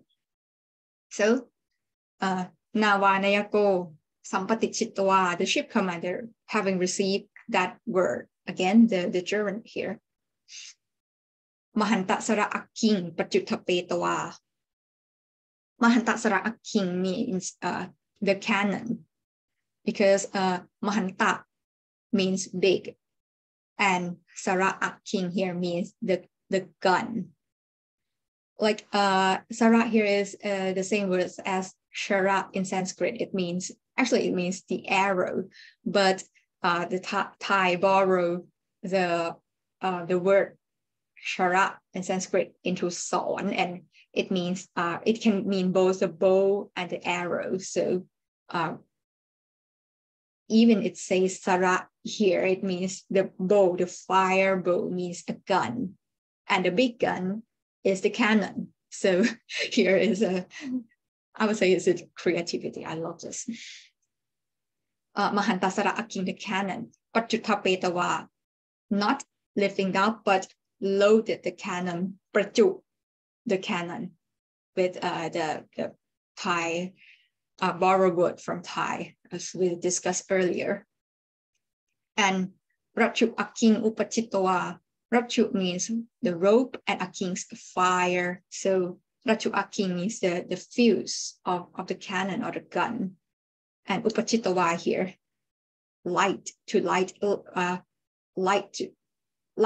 fire, light the fuse, already the fuse. And then Patiman and Pit, he waits for the order. So that's it. I hope you enjoyed the paragraph and the Ayutthaya Vangsa. And I wish that this session can deliver you some sample amusement from the Siamese Pali language and literatures. Thank you very much. Thank you very much, Dr. Tiranai, for that really engaging presentation and for bringing out for us the joy and the aesthetic pleasures of this literature and the creativity behind it. I would love to make room for questions from our participants now. I know many of you are specialists in Pali, and we'll have fascinating sort of questions and insights to share. So please, if you have a question, just raise your hand or send a message in the chat. While we're waiting, so many questions that I would love to have a chance to ask you, Ajahn Tiranai. Let me begin just here with, how would you place the Siamese Pali of the Ayutthaya Vangsa within the spectrum of other Pali texts composed in Siam? In other words, are the features that you see in this text ones that we see in a particularly extreme form in the Ayutthaya Vangsa, and say in other compositions by even Somdet Praponarat, like in the Sangitya Vangsa, it's not as extreme? If we compare it to various Anisangsa texts composed in central Thailand in earlier centuries, do we see these same features? How would you put it on the spectrum of all Siamese Pali compositions?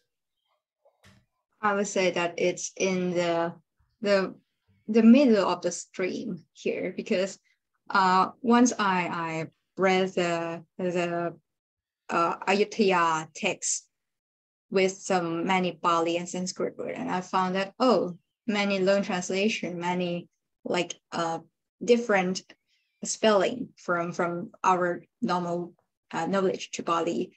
But Somdet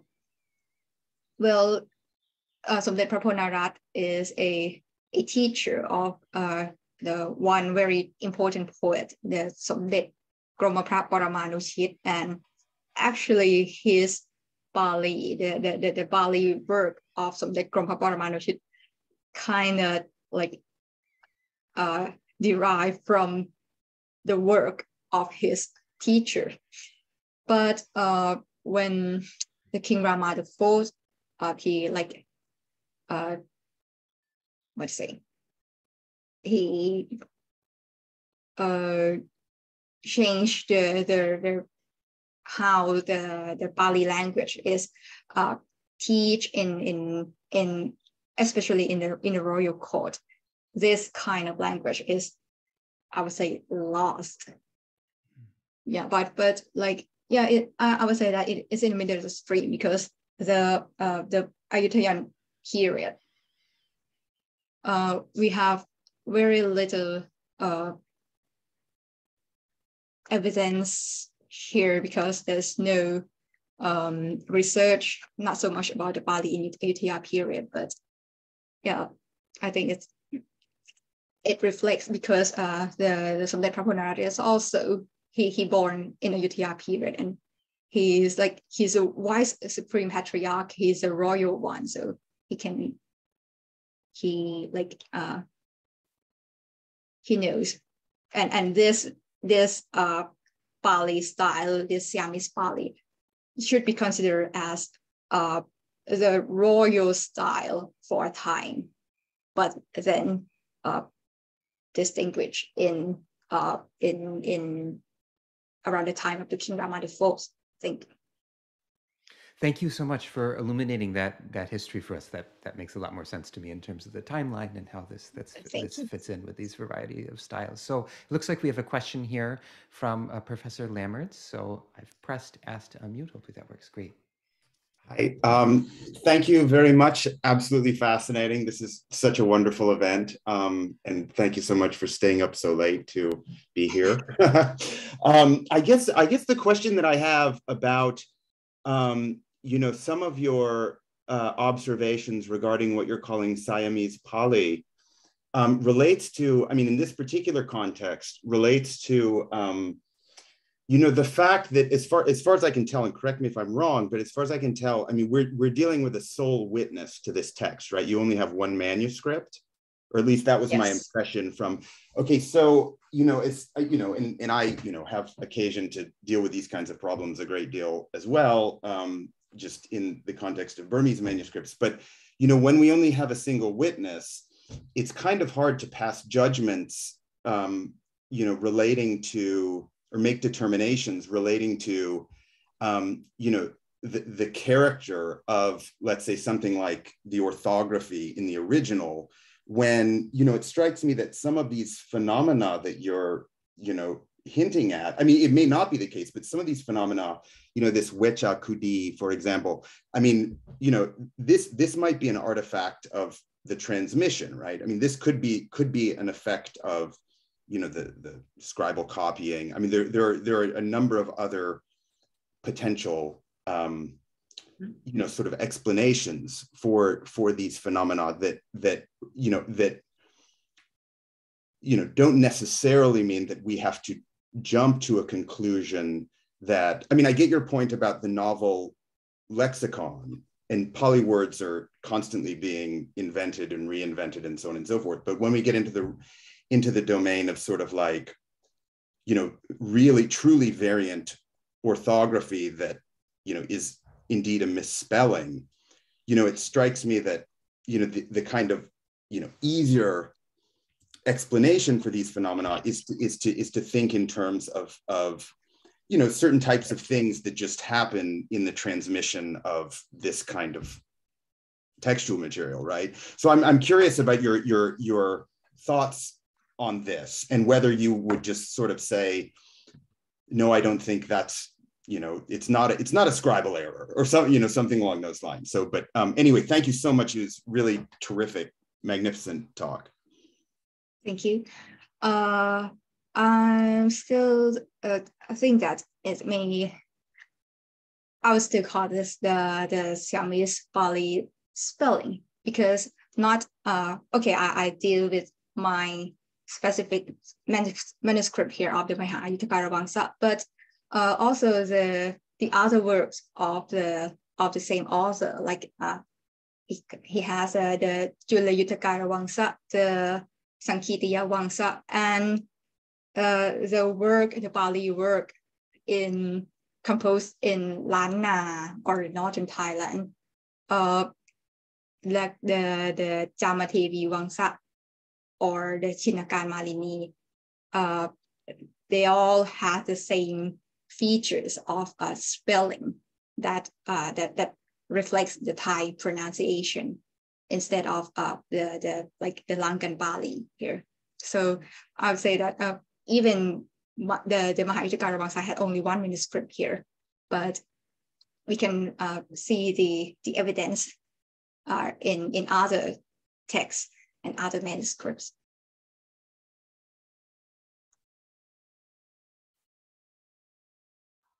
Thank you very much. Other questions that others present would like to ask to Ajahn Dhiranai? Yes, it looks like we have a question from Veng Hua. Let me press unmute. Does this work? Yes. Can you hear me? Okay. Yes. Hello, Ajahn, and every members of this meeting. It's really great to be a part of this session to study like the history of bilingualism. And for me, I'm a student from the University of Trinity, from Trinity College in Connecticut, and I am Cambodian. And it's also very interesting to realize that in the Mahayuttaka Vamasa, it's like I can recognize that those Pali Sanskrits and characters is still is what we use today in our language. And it's also very interesting to see how in your research, you try to understand the Pali language written on that palm leaves and how is it in the connection with the Thai language today, and then which leads you to like discover new terms in there and stuff. However, I'm wondering that in your journey of studying the text, have you ever tried studying other languages, like for example Khmer, who still use those letters that I still recognize in the text, to better understand the meaning or the meaning behind those words in the text itself? And yeah, so that's my question. Yes, I did study Khmer. Also with Ajahn Thosapon here, we are in the same class in the undergraduate time, well, very long time ago. But yeah, I'm sorry that I remember very little bit of it. Yeah, but I for the Khmer, the Krom script here, I need to here as it recognize this kind of looks very, is it actually the same one as used in Cambodian today, or a little bit different? I guess the latter. So this kind of Krom script is like preserved in the central Thailand and used in the Buddhist text manuscript, many of it. So like to study the manuscript in especially the Buddhist manuscript in central Thailand, in pre-modern central Thailand, you need to study the script, this Cambodian style script as the Krom script.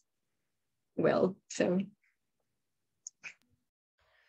Thank you. If I could add one thing here, and this is sort of related to Veng Hua's question as well.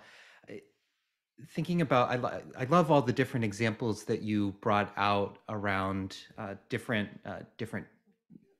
borrowed words and these kind of loanword translations. One that stood out to me was this the Pali absolute of patutta petwa, which also has this causative formation in it, having cause to put in.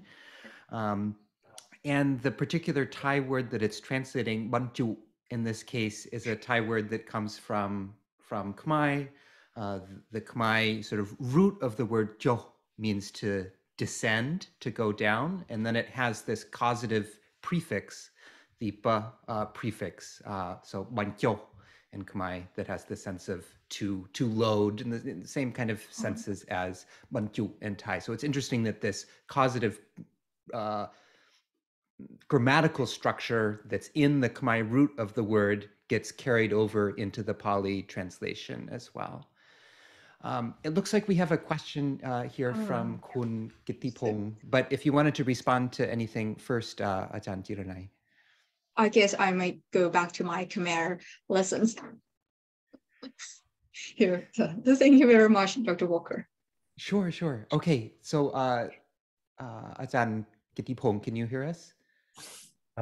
Yes, thank you very much. Yeah, it's very fascinating, like the talk today. It's kind of like a shame that I am Thai, but I don't really know much about this. But my question is just like, I want to refer back to Ajahn Asani's talk about his study, and also Ajahn Jill and I talk today. I wonder, like, do we see any same kind of Pali, pseudo Pali or something like that in Ajahn Asani's text or not?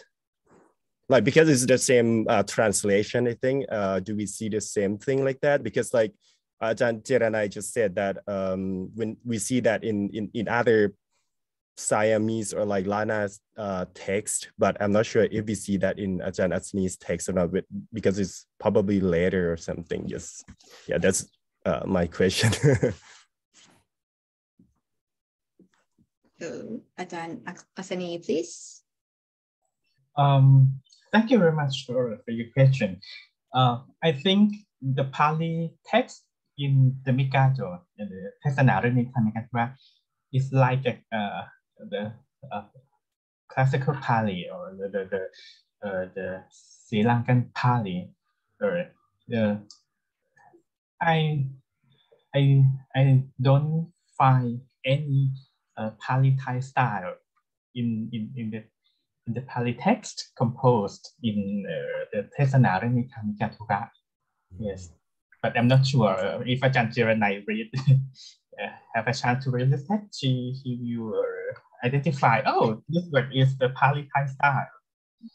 Yeah, thank you very much. Yes, well, because maybe because Ajahn Asani's text is like I said, is after the reign of the King Rama IV, that has a revolution in Pali education, Pali language education. So maybe the king or his man there has the new way to educate it in Pali language. I see no things like in my text as Ajahn Asani presented. But I would not call that pseudo Pali here, but I would call it as Siamese Pali or local Pali instead, because personally I think that it is us, the academics, who standardize the Lankan Pali and makes that oh, this is a standard, and not if it doesn't meet the standard, it's just like a pseudo things. So I would mention the local Pali here. Thank you. All right, thank you very much. Yes, that is very interesting. Yes, when we see like this kind of like the two lines between something before the Siamization or in Thailand and yeah, like the localized Pali in Thailand before that time. Yes, thank you very much. Very fascinating. Thank you. So let me echo that thanks for Ajahn Kiranai. Thank you very much. And in the name of time, I would like us to now move on to our last presentation by Ajahn Thosapon Sipum. And because of the way we've had these, I think, wonderful discussions after each talk, Ajahn Thosapon, if this is okay with you, we'll also have that after yours, and then I think we'll be out of time for the event as a whole. So we won't have the sort of general discussion, but if you have, general questions you want to ask also after Ajahn Thosapon's presentation, we might have a little bit of time for that. We don't want to go over because it will be 2 a.m. In Thailand. But thank you very much to the three of you for staying up, for our unofficial caffeine and adrenaline sponsors that are making this possible. And without further ado, let me say a few words about Ajahn Thosapon before he begins his presentation. So Dr. Thosapon completed his PhD at Chulalongkorn University from the Department of Thai in the Faculty of Arts. His dissertation, Bot Le Thet Mahachat in Contemporary Thai Society, Roles and Significance as Ritual Literature, also in Thai, concerned the melodic recitation of local vernacular language episodes of the Vasantara Jataka in modern-day Thailand. He was recently appointed a lecturer in the Department of Thai Faculty of Arts at Silpakorn University. And topics explored in his current research include the dynamic interactions between ritual and literature, the changing nature of oral traditions, and also sensory studies of folklore and literary texts. And it's this latter research interest that I'm really excited to learn more about, not in this presentation, but in other projects that Ajahn Thosapon is working on. And I think he's making a really innovative contribution to the study of visuality and also thermosensation in Buddhist texts. So looking forward to learning more about that. For now, let's welcome him for his talk on the Thet Mahachat and this relationship between textuality and orality. So the floor is yours, Ajahn Thosapon. Thank you very much, Trent. You can hear my voice clearly, right? Yep, the screen is great and we can hear you very clearly. Thank you.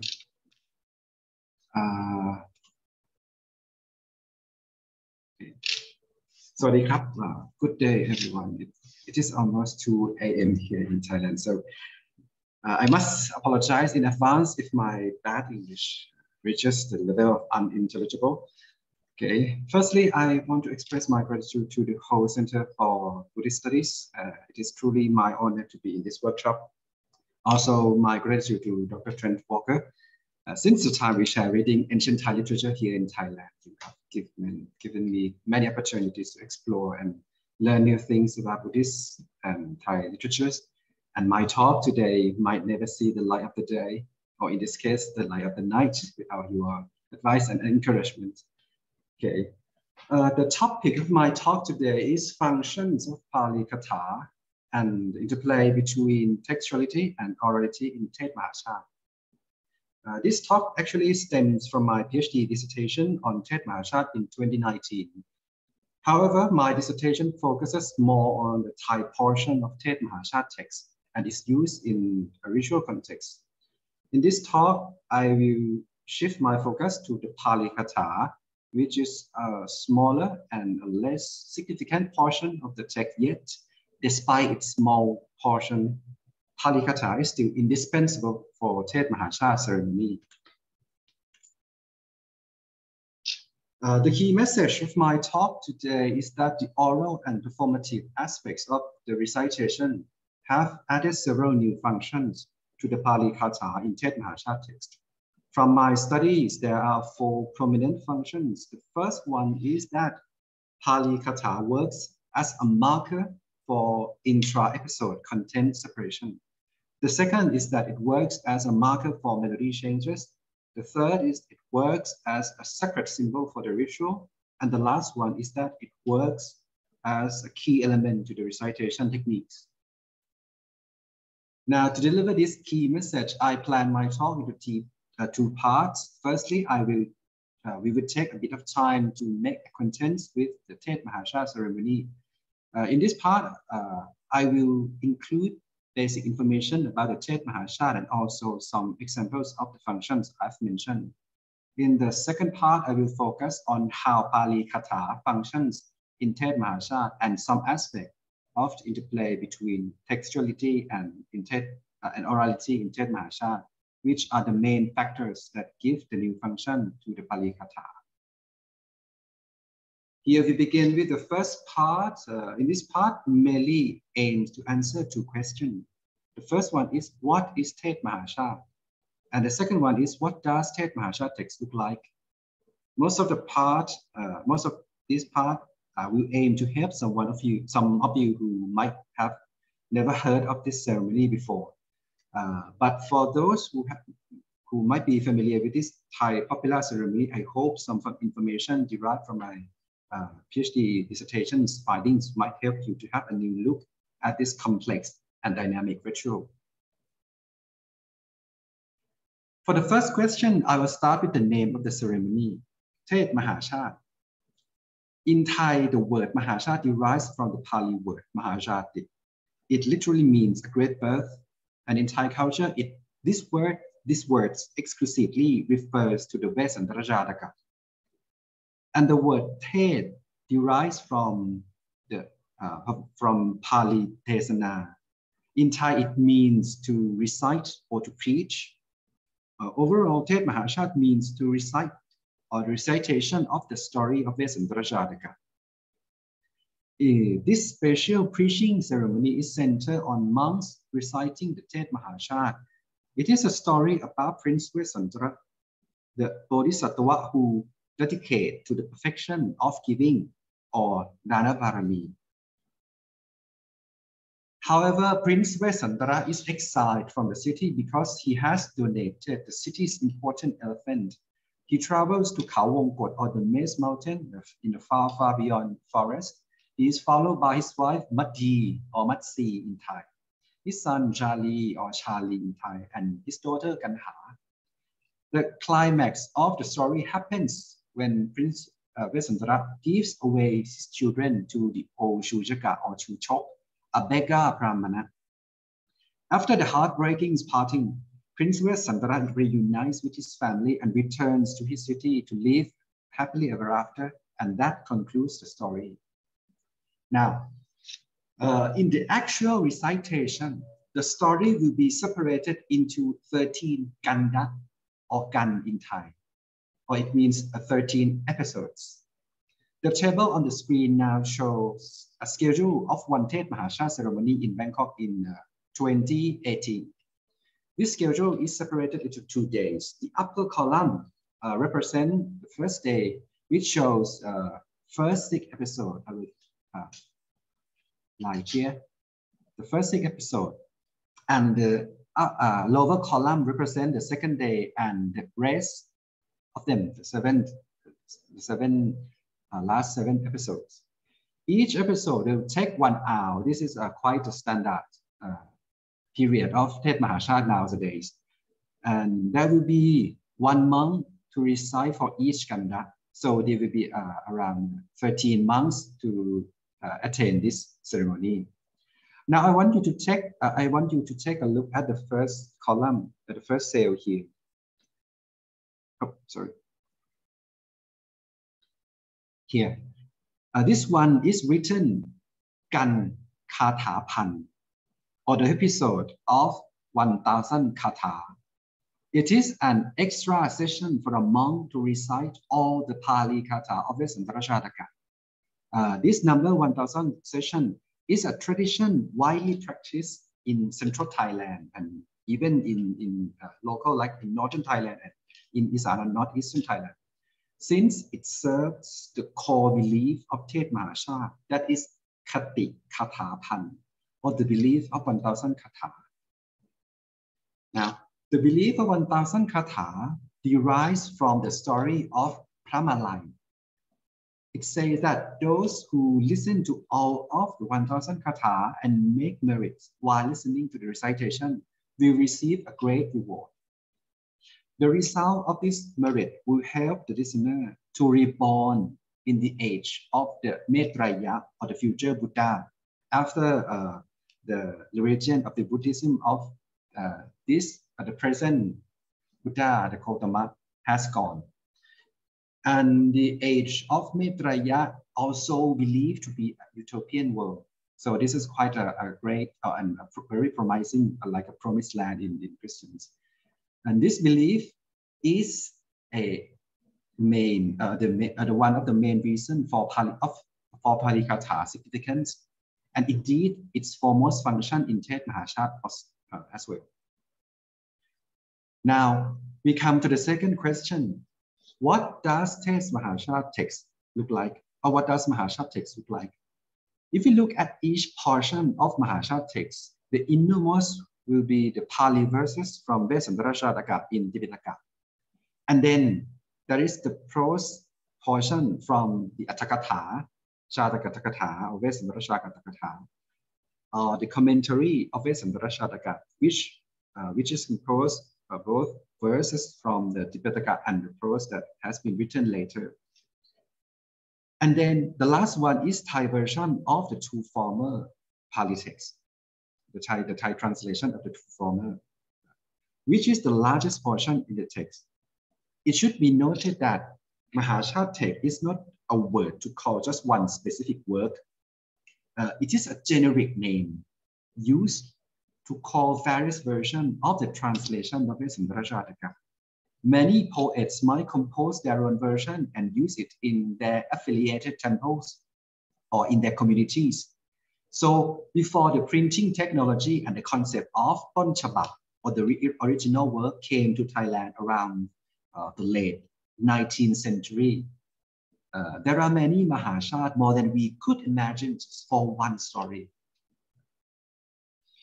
This is an example of what Mahashat text looks like. This excerpt is quoted from Rayao Mahavesandon Chadu, or as I translated down below, composed in Rayao verse of the great Vesantara Shataka. This one is a standard version for Mahashat text in central Thailand nowadays. There are three parts that I want you to look at. The first one is the normal letter here. The normal letter here. These long passages are the Thai translation. And the second part is the bold letter here. This is an example of a Pali Katha that is normally quoted before the Thai translation. In this example, the Katha read as Samo, meaning a hermitage. It follows by a Thai description of hermitage immediately. At Samo Anwa Pra Asram Doromadiwe Wong Got Penti Juran Protroma Vihan. It describes how beautifully this hermitage is built. Then the orange word. Furthermore, there are other component words noticing. The first one is the orange word. This one is the name of the melody that must be used for this passage. It is a marker for melody used here. And then the other line word at the end of the passage, it is an ending marker for the passage. So these four parts are fundamental component of Mahashat text, as you might do nowadays. Now, here I want to explain the word la a bit more, because the last one we see, the last part, the ending marker is great nan la or nan la. Yeah, I want to talk about this word a little bit more. La. This word has two meanings. Firstly, this word is used to call the recitation style unique to Central Thailand. Secondly, it is used to call a small section of a text within a particular gan or particular episode that ends with the word la, like I have shown you. This word is an important word because it is frequently used among the monks reciters to identify a part they would recite. For example, La Yanawa, here the word La in front of the name or the word that describes the content of the section. For example, La Yanawa or the La of the ship. It is the section where Prince Vesantara calls upon his children and encourage them to come out of their hiding and let him give them away to Shushok or Shushaka. Only by this way he will complete his perfection of giving and become the sacred ship that would bring all beings to the nirvana. You will see that the main metaphor here is the comparison to bringing all beings to the nirvana, like with a ship. So the name of this section also adopt this main metaphor here. Moreover, each kanda or each episode has a different number of lands. For example, Kumara Kanda, the episode where Prince Vesantara gave away his children to Shushok, has 22 lands. But Sakaparawa or Sakabab, the episode where Prince Vesantara gave away his wife, has 13 lands. Now, before we move to the main point of the talk, we need to know about another important aspect of Tet Mahashat, that is Tamnong Mahashat or Mahashat melodies. This recitation ceremony is well known for its memorable melodies. These melodies will be noted in the text as I've shown you, and each melody is used differently depending on the type of the passage, such as narration or conversation of the characters, or the emotional balance of the story, such as sad, frightening, angry, of some sort. And each kanda or each episode also has their own tone and rhythm. For example, a slow and soothing melody in Thana Kanda. Now I want to check if I can share a sound here, okay? This part that I will demonstrate to you is when King Sanchaya, the father of Prince Vesantara, begs Masi not to follow her husband and remain into the city.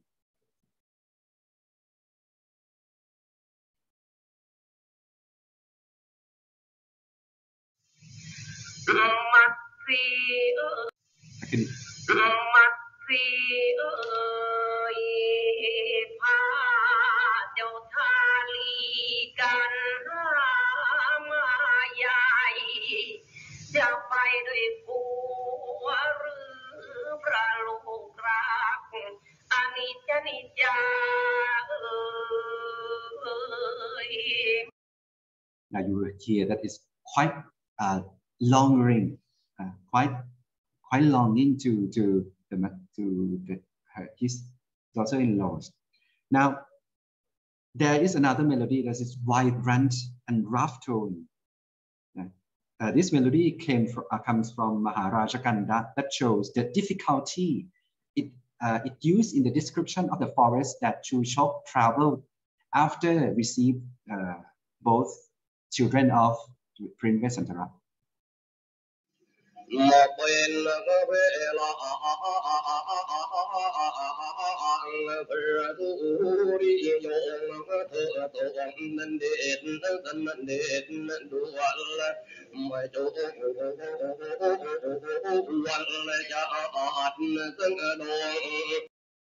Okay, this melody is quite memorable, mesmerizing for all who acquaintance and who familiar with the Tet Mahashat.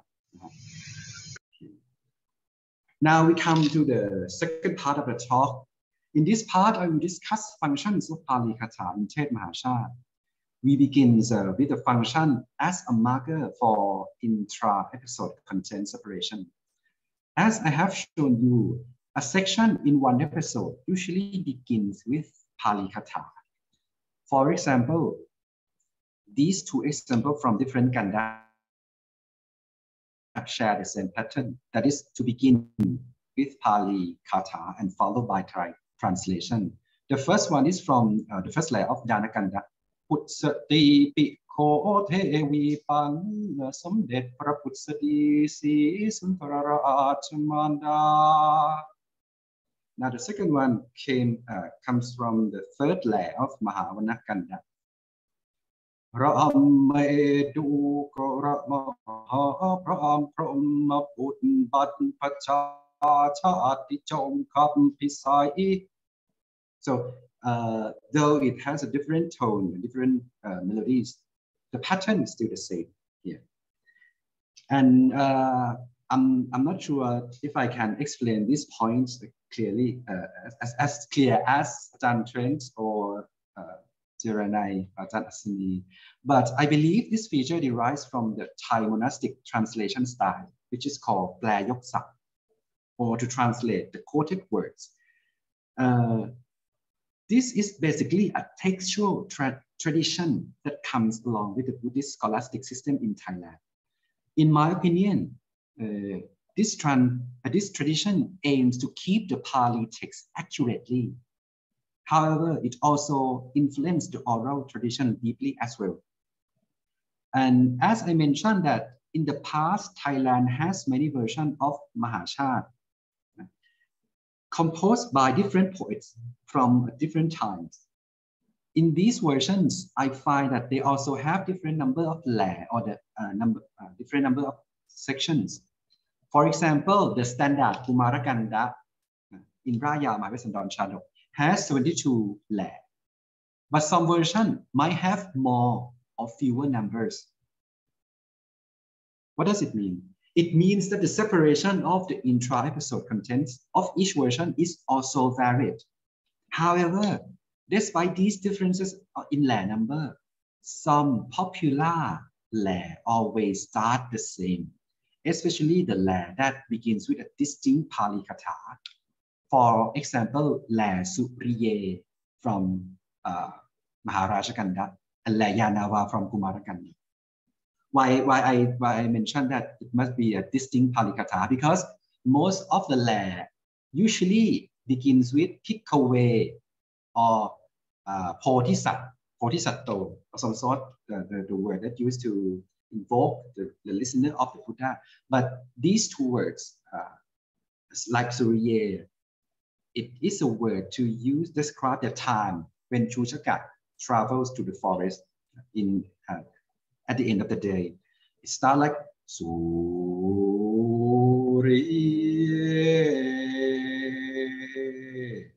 Naya Rasuriyong. It follows by the translation when describe that sun is going down. The second function also relates to the first function, because not only the most of the passage of Mahachat text usually begin with Pali Katha, most of them also have melodic markers, as I have shown in the orange word. Hence, some of the Katha are remembered as a marker for melodic change as well. Some of the Pali Katha is widely remembered as a marker for specific melody. One special case, and this is very interesting, is a section that begins with Katha Paratavasho. It comes from the Mahavana-kanda. This Katha becomes the name of the melody, Tamnong Pa. Now you will see that there is a homonym between the first syllable of Paratavasho and the word Pa here. This Katha is found in Mahavana-kanda, which Chuchaka travels to the forest close to the Prince Vesantara. The old Brahmana, Chuchok, has tricked an ascetic living in the forest to tell him the way to Prince Vesantara hermitage. So the content of this Kanda of Mahavana-kanda is mainly about the ascetic bringing Chuchok into the forest to show the way. And the word Paratavasho, that has a harmony with the word Pa. In Thai, it means to bring or to accompany with someone. What is more interesting is that the monk reciter in the past connects this homonym, the Paratavasho and the word Pa, and develop it into another melody that is not included in the traditional Mahachat melody. this new melody is used to recite another type of Mahashat text that I did not include in today's talk. The example of Tamnong Pa is like this. Kachan to tong tati to tai tao da dum dao khao su ne yok ya am yai sap ai thơ da du un ta am pan na. If you well versed in Thai poetry, you will notice that the meter that used in this type of land is different from the one that I have recited to from Raya Maharasan Shadow. But it's out of our limited today, so I will have to skip this. If you are interested, you can look it more into my thesis of dissertation, but unfortunately it's in Thai. The third function is Pali Katha as a sacred symbol of the ritual. As I have mentioned that the belief of 1000 Katha is the core of the ceremony, listening to Pali Katha recitation is an important ritual act.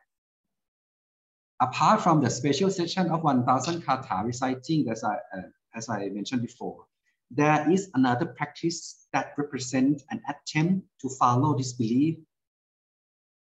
That is the Junaniya Bot, or the recitation of Junaniya Bot. Junaniya Bot is a brief portion of Katha that placed in the beginning of each Kanda. Before begin every Kanda recitation, the monks reciters need to recite this part with a specific melody of that Kanda too. Okay. This practice is embedded in the oral tradition so deep it stems into a new interpretation of the Katha, because I found some monks call this Junaniya Bot as Thoraniya Bot, or to translate into English is threshold text, because they look at this passage, they look at this portion of Pali Katha, and they think of it as a passage or a door before passing into the actual recitation. So from my experience in the field work, most of the audience would palm their hand together to show respect after hearing the recitation of Junaniya Bot. So at this point, the Pali also works as a sacred symbol that marks the beginning of the ritual. Here, I may share you a little bit of how the Junaniya Bot is recited here.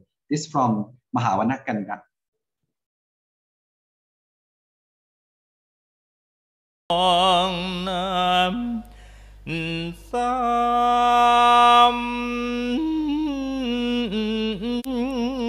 Ma Nai Sam Phot Than Sang Khan Chan To So Parat Thăng Quan Cho Át Thai Sang Át Chu Tang I Sinh Thịt Dạ Hoan Tang.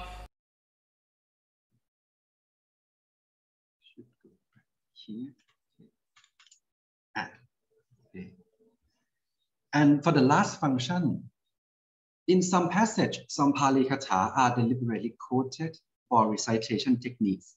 This case is appeared in the excerpt of Dhanakanda in the handout I have sent to you. Here you will see in this excerpt that the bold words, the bold phrases are Pali. There are quite have a consistent insertion here. And if you listen to how the monks recite this one, you will understand that it is deliberately inserted for the sake of aesthetics. เธอก็ให้พระราชทานสิ้นทุกประการแล้วให้จ่ายแจกสัตตสดกมหาทานเป็นต้นว่า โคชสาร700 You will notice the melody changes here. สัพพาลังการภูสิเตประดับอาภรณ์ผู้ห้อยหูดูเชิดชายดารารายรัตตะคนทองตาข่ายครองปกกระพองหัตถีขามมณีเยพิมีนายหัตถาจารย์ขึ้นขี่ประจำคอมือถือขอคำดำสวรรณคดชสารแต่ละตัวนั้นเรียวแรงร้ายคำรนมาตั้งเขWhat I want you to look at is you will see that these phrases in this passage is longer than the common or the general Pali word inserted into the beginning of the passage. Okay. So here we will end of my presentation. In conclusion, as we have seen, Pali Katha become the less significant portion of the Mahashatra text. It is apparently. However, the main factors that make Pali Katha still indispensable is the traditional belief in the ritual and the nature of the oral tradition itself. And we also see that besides its status as a sacred language and the origin of the story, Pali Katha is in Mahashatra text also functions as reciting device and narrative devices. This shows that the interplay between textuality and orality that makes Pali Katha a dynamic component in Thai Buddhist culture, and also it shows the dynamics of bitexts in use in Thailand as well. Thank you very much. Thank you for your attention.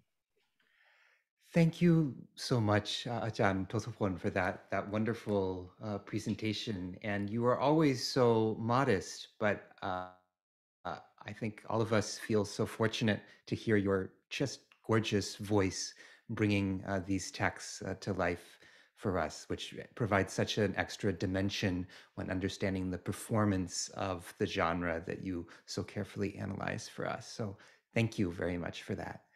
We have about 10 minutes left in our whole event, and we have time for questions for Ajahn Tosapon at this time. So if any of you would like to ask any questions that are coming up at this time, here's a good chance.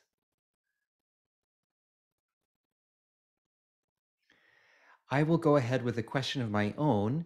And this is a question for you, Ajahn Tosapon, as well as for Ajahn Tiranai and Ajahn Atsani. And that is the meaning of this term, dunia bod, or dunia pada. It seems like the root of this is related to Pali verbs like vichuneti, which, or juna, in other words, to crush, to smash into pieces, juna also being a word for powder. Is that the sense of this term, dunia bod? And then also, I love this, the way it gets reinterpreted as Thorani bod, as a kind of threshold kata as well. So I'm just curious from all of you how you might interpret the various senses of dunia bod here.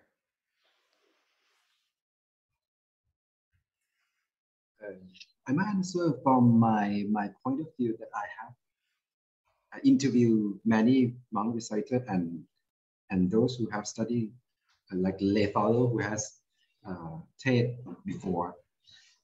In their opinion, they never mention this passage or this kind of text in terms of like Pali analysis or language analysis like that. But they believe like many Thais who have faith in the sacredness of Pali, So they think of it as like บทไหว้ครู I don't know how to translate it. Maybe you can translate it. บทไหว้ครู or invocation. Invocational Yes. praise or to teachers and ancestors. Yeah. Yes, the invocation to the teacher, because one monk just has said to me that the way he recite this kata is to give respect to the teacher and the monk teacher who teaches this kanda, the recitation of this kanda to him. So that is quite like a folk belief about this passage, this kind of text. Oh, fascinating. Thank you so much. Ajahn Kiranai and Ajahn Atsani, did you want to add anything? I'm sorry, I don't think I have comment on this. No worries.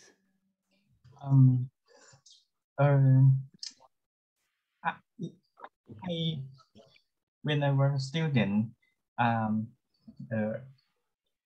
I remember that I read an explanation about Junaniya Bot, and the explanation is that Junaniya Bot is the short prose that is recited before a Pali short prose that is used before before reciting the Mahachā. So, and I remember I used to when I read Suppotalankara Mantri, and it is said somewhere that Junaniya means the prose. So it is possible that is it possible that Junaniya Bot means originally means the prose or the Pali prose that is used to recite at the beginning of the chapters or of the kandas. I'm not sure if my explanation is correct or not. Sorry. No, thank you so much, and sorry to put you on the spot at 1:54 a.m. So thank you. Other questions for Ajahn Thosapon on his presentation? Yeah, I have read it. I have described it in my thesis, but I can briefly explain about it. In the past, the monk usually, as I'm trained how to say it, ฝากตัว I'm not sure in this context. Please. I have to. I'm sorry. The disciple, the student will go to the teacher and ask them to teach them by living with the teacher and like to serve them, and then sometimes he will give them a lesson or two before. And in case of Tet Mahachāt, the monk teacher will start by let them as I said, ว่านะโม or ตั้งนะโม5 or ว่านะโม or to recite the I'm not sure in English. To recite the phrase of homage, the 5 phrases of homage. Yes, okay. And it goes like this. You will like normally you pray for in this kata. นะโมตัสสะภะคะวะโตอะระหะโตสัมมาสัมพุทธัสสะนะโมตัสสะภะคะวะโตอะระหะโตสัมมาสัมพุทธัสสะ like this. You go like this. นะโมตัสสะภะคะวะโตอะระหะโตสัมมาสัมพุทธัสสะนะโมตัสสะภะคะวะโตอะระหะโตสัมมาสัมพุทธัสสะนะ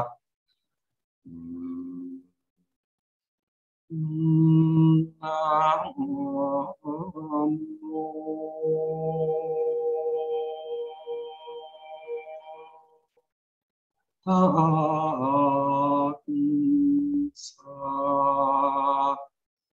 and the teacher will let the student repeat after him, and he will check until the student could imitate him perfectly, and then he will and then if the student did do well, they will proceed to the Junaniya Bot. And after the Junaniya Bot, and as I said, each Junaniya Bot has a specific melody added to that kanda. So the student will learn the melody that we use to in Thai portion as well. And for example, if they finish the Junliya Bot part, they will start at the beginning by reciting or imitating how the teacher start the first layer. Like in Thanakanda, they will start from Put Sati Piko Tevi Pan, and then they will go layer by layer until they finish all of them. And I think that's the basic training. But there may be some special training for special kan that has a difficult part of difficult melody. For example, at the end of Gurumara Kanda that I have put in the excerpt as well, there is a melody called Khun Soong. From the excerpt I show you, Ponto Teva Sankhayo. If you use a very high voice, Wa Ponto Teva Sankhayo, Kha Te Tevi Da Chao Thang Lai, An Sak Sip Satik Tuya Lada Wan. It used a lot of strength and like a lot of practice before you said. So these kind of special melody will be separated into another session, and that is sort of the process. I think the basic. Thank you so much, and thank you, Andrew Dade, for that question as well about the training of this style of chanting and recitation. So Ajahn Tosupon, thank you so much for bringing that out so clearly for us with those examples. So we are truly now at the end of our time for this workshop. I want to thank Dr. Irene Lin and Stephanie Lee of the Host Center for Buddhist Studies for making this possible. Again, grateful for the funding provided through this TT and WF Chao series of conferences and workshops that again made our time together today possible. And of course, thank you so much to Dr. Atsani Punrak, to Dr. Jiranai Vititkun, and to Dr. Tosupon Sipum for your fascinating, engaging presentations, for being willing to share your handouts with us ahead of time, and for making this such an engaging time for all of us. Thank you for your attention, for your questions, and this has been recorded and will be eventually available online. And I'm glad that the work that you've all done here will be available to a larger audience through that as well. So my deepest thanks to the three of you. Thank you.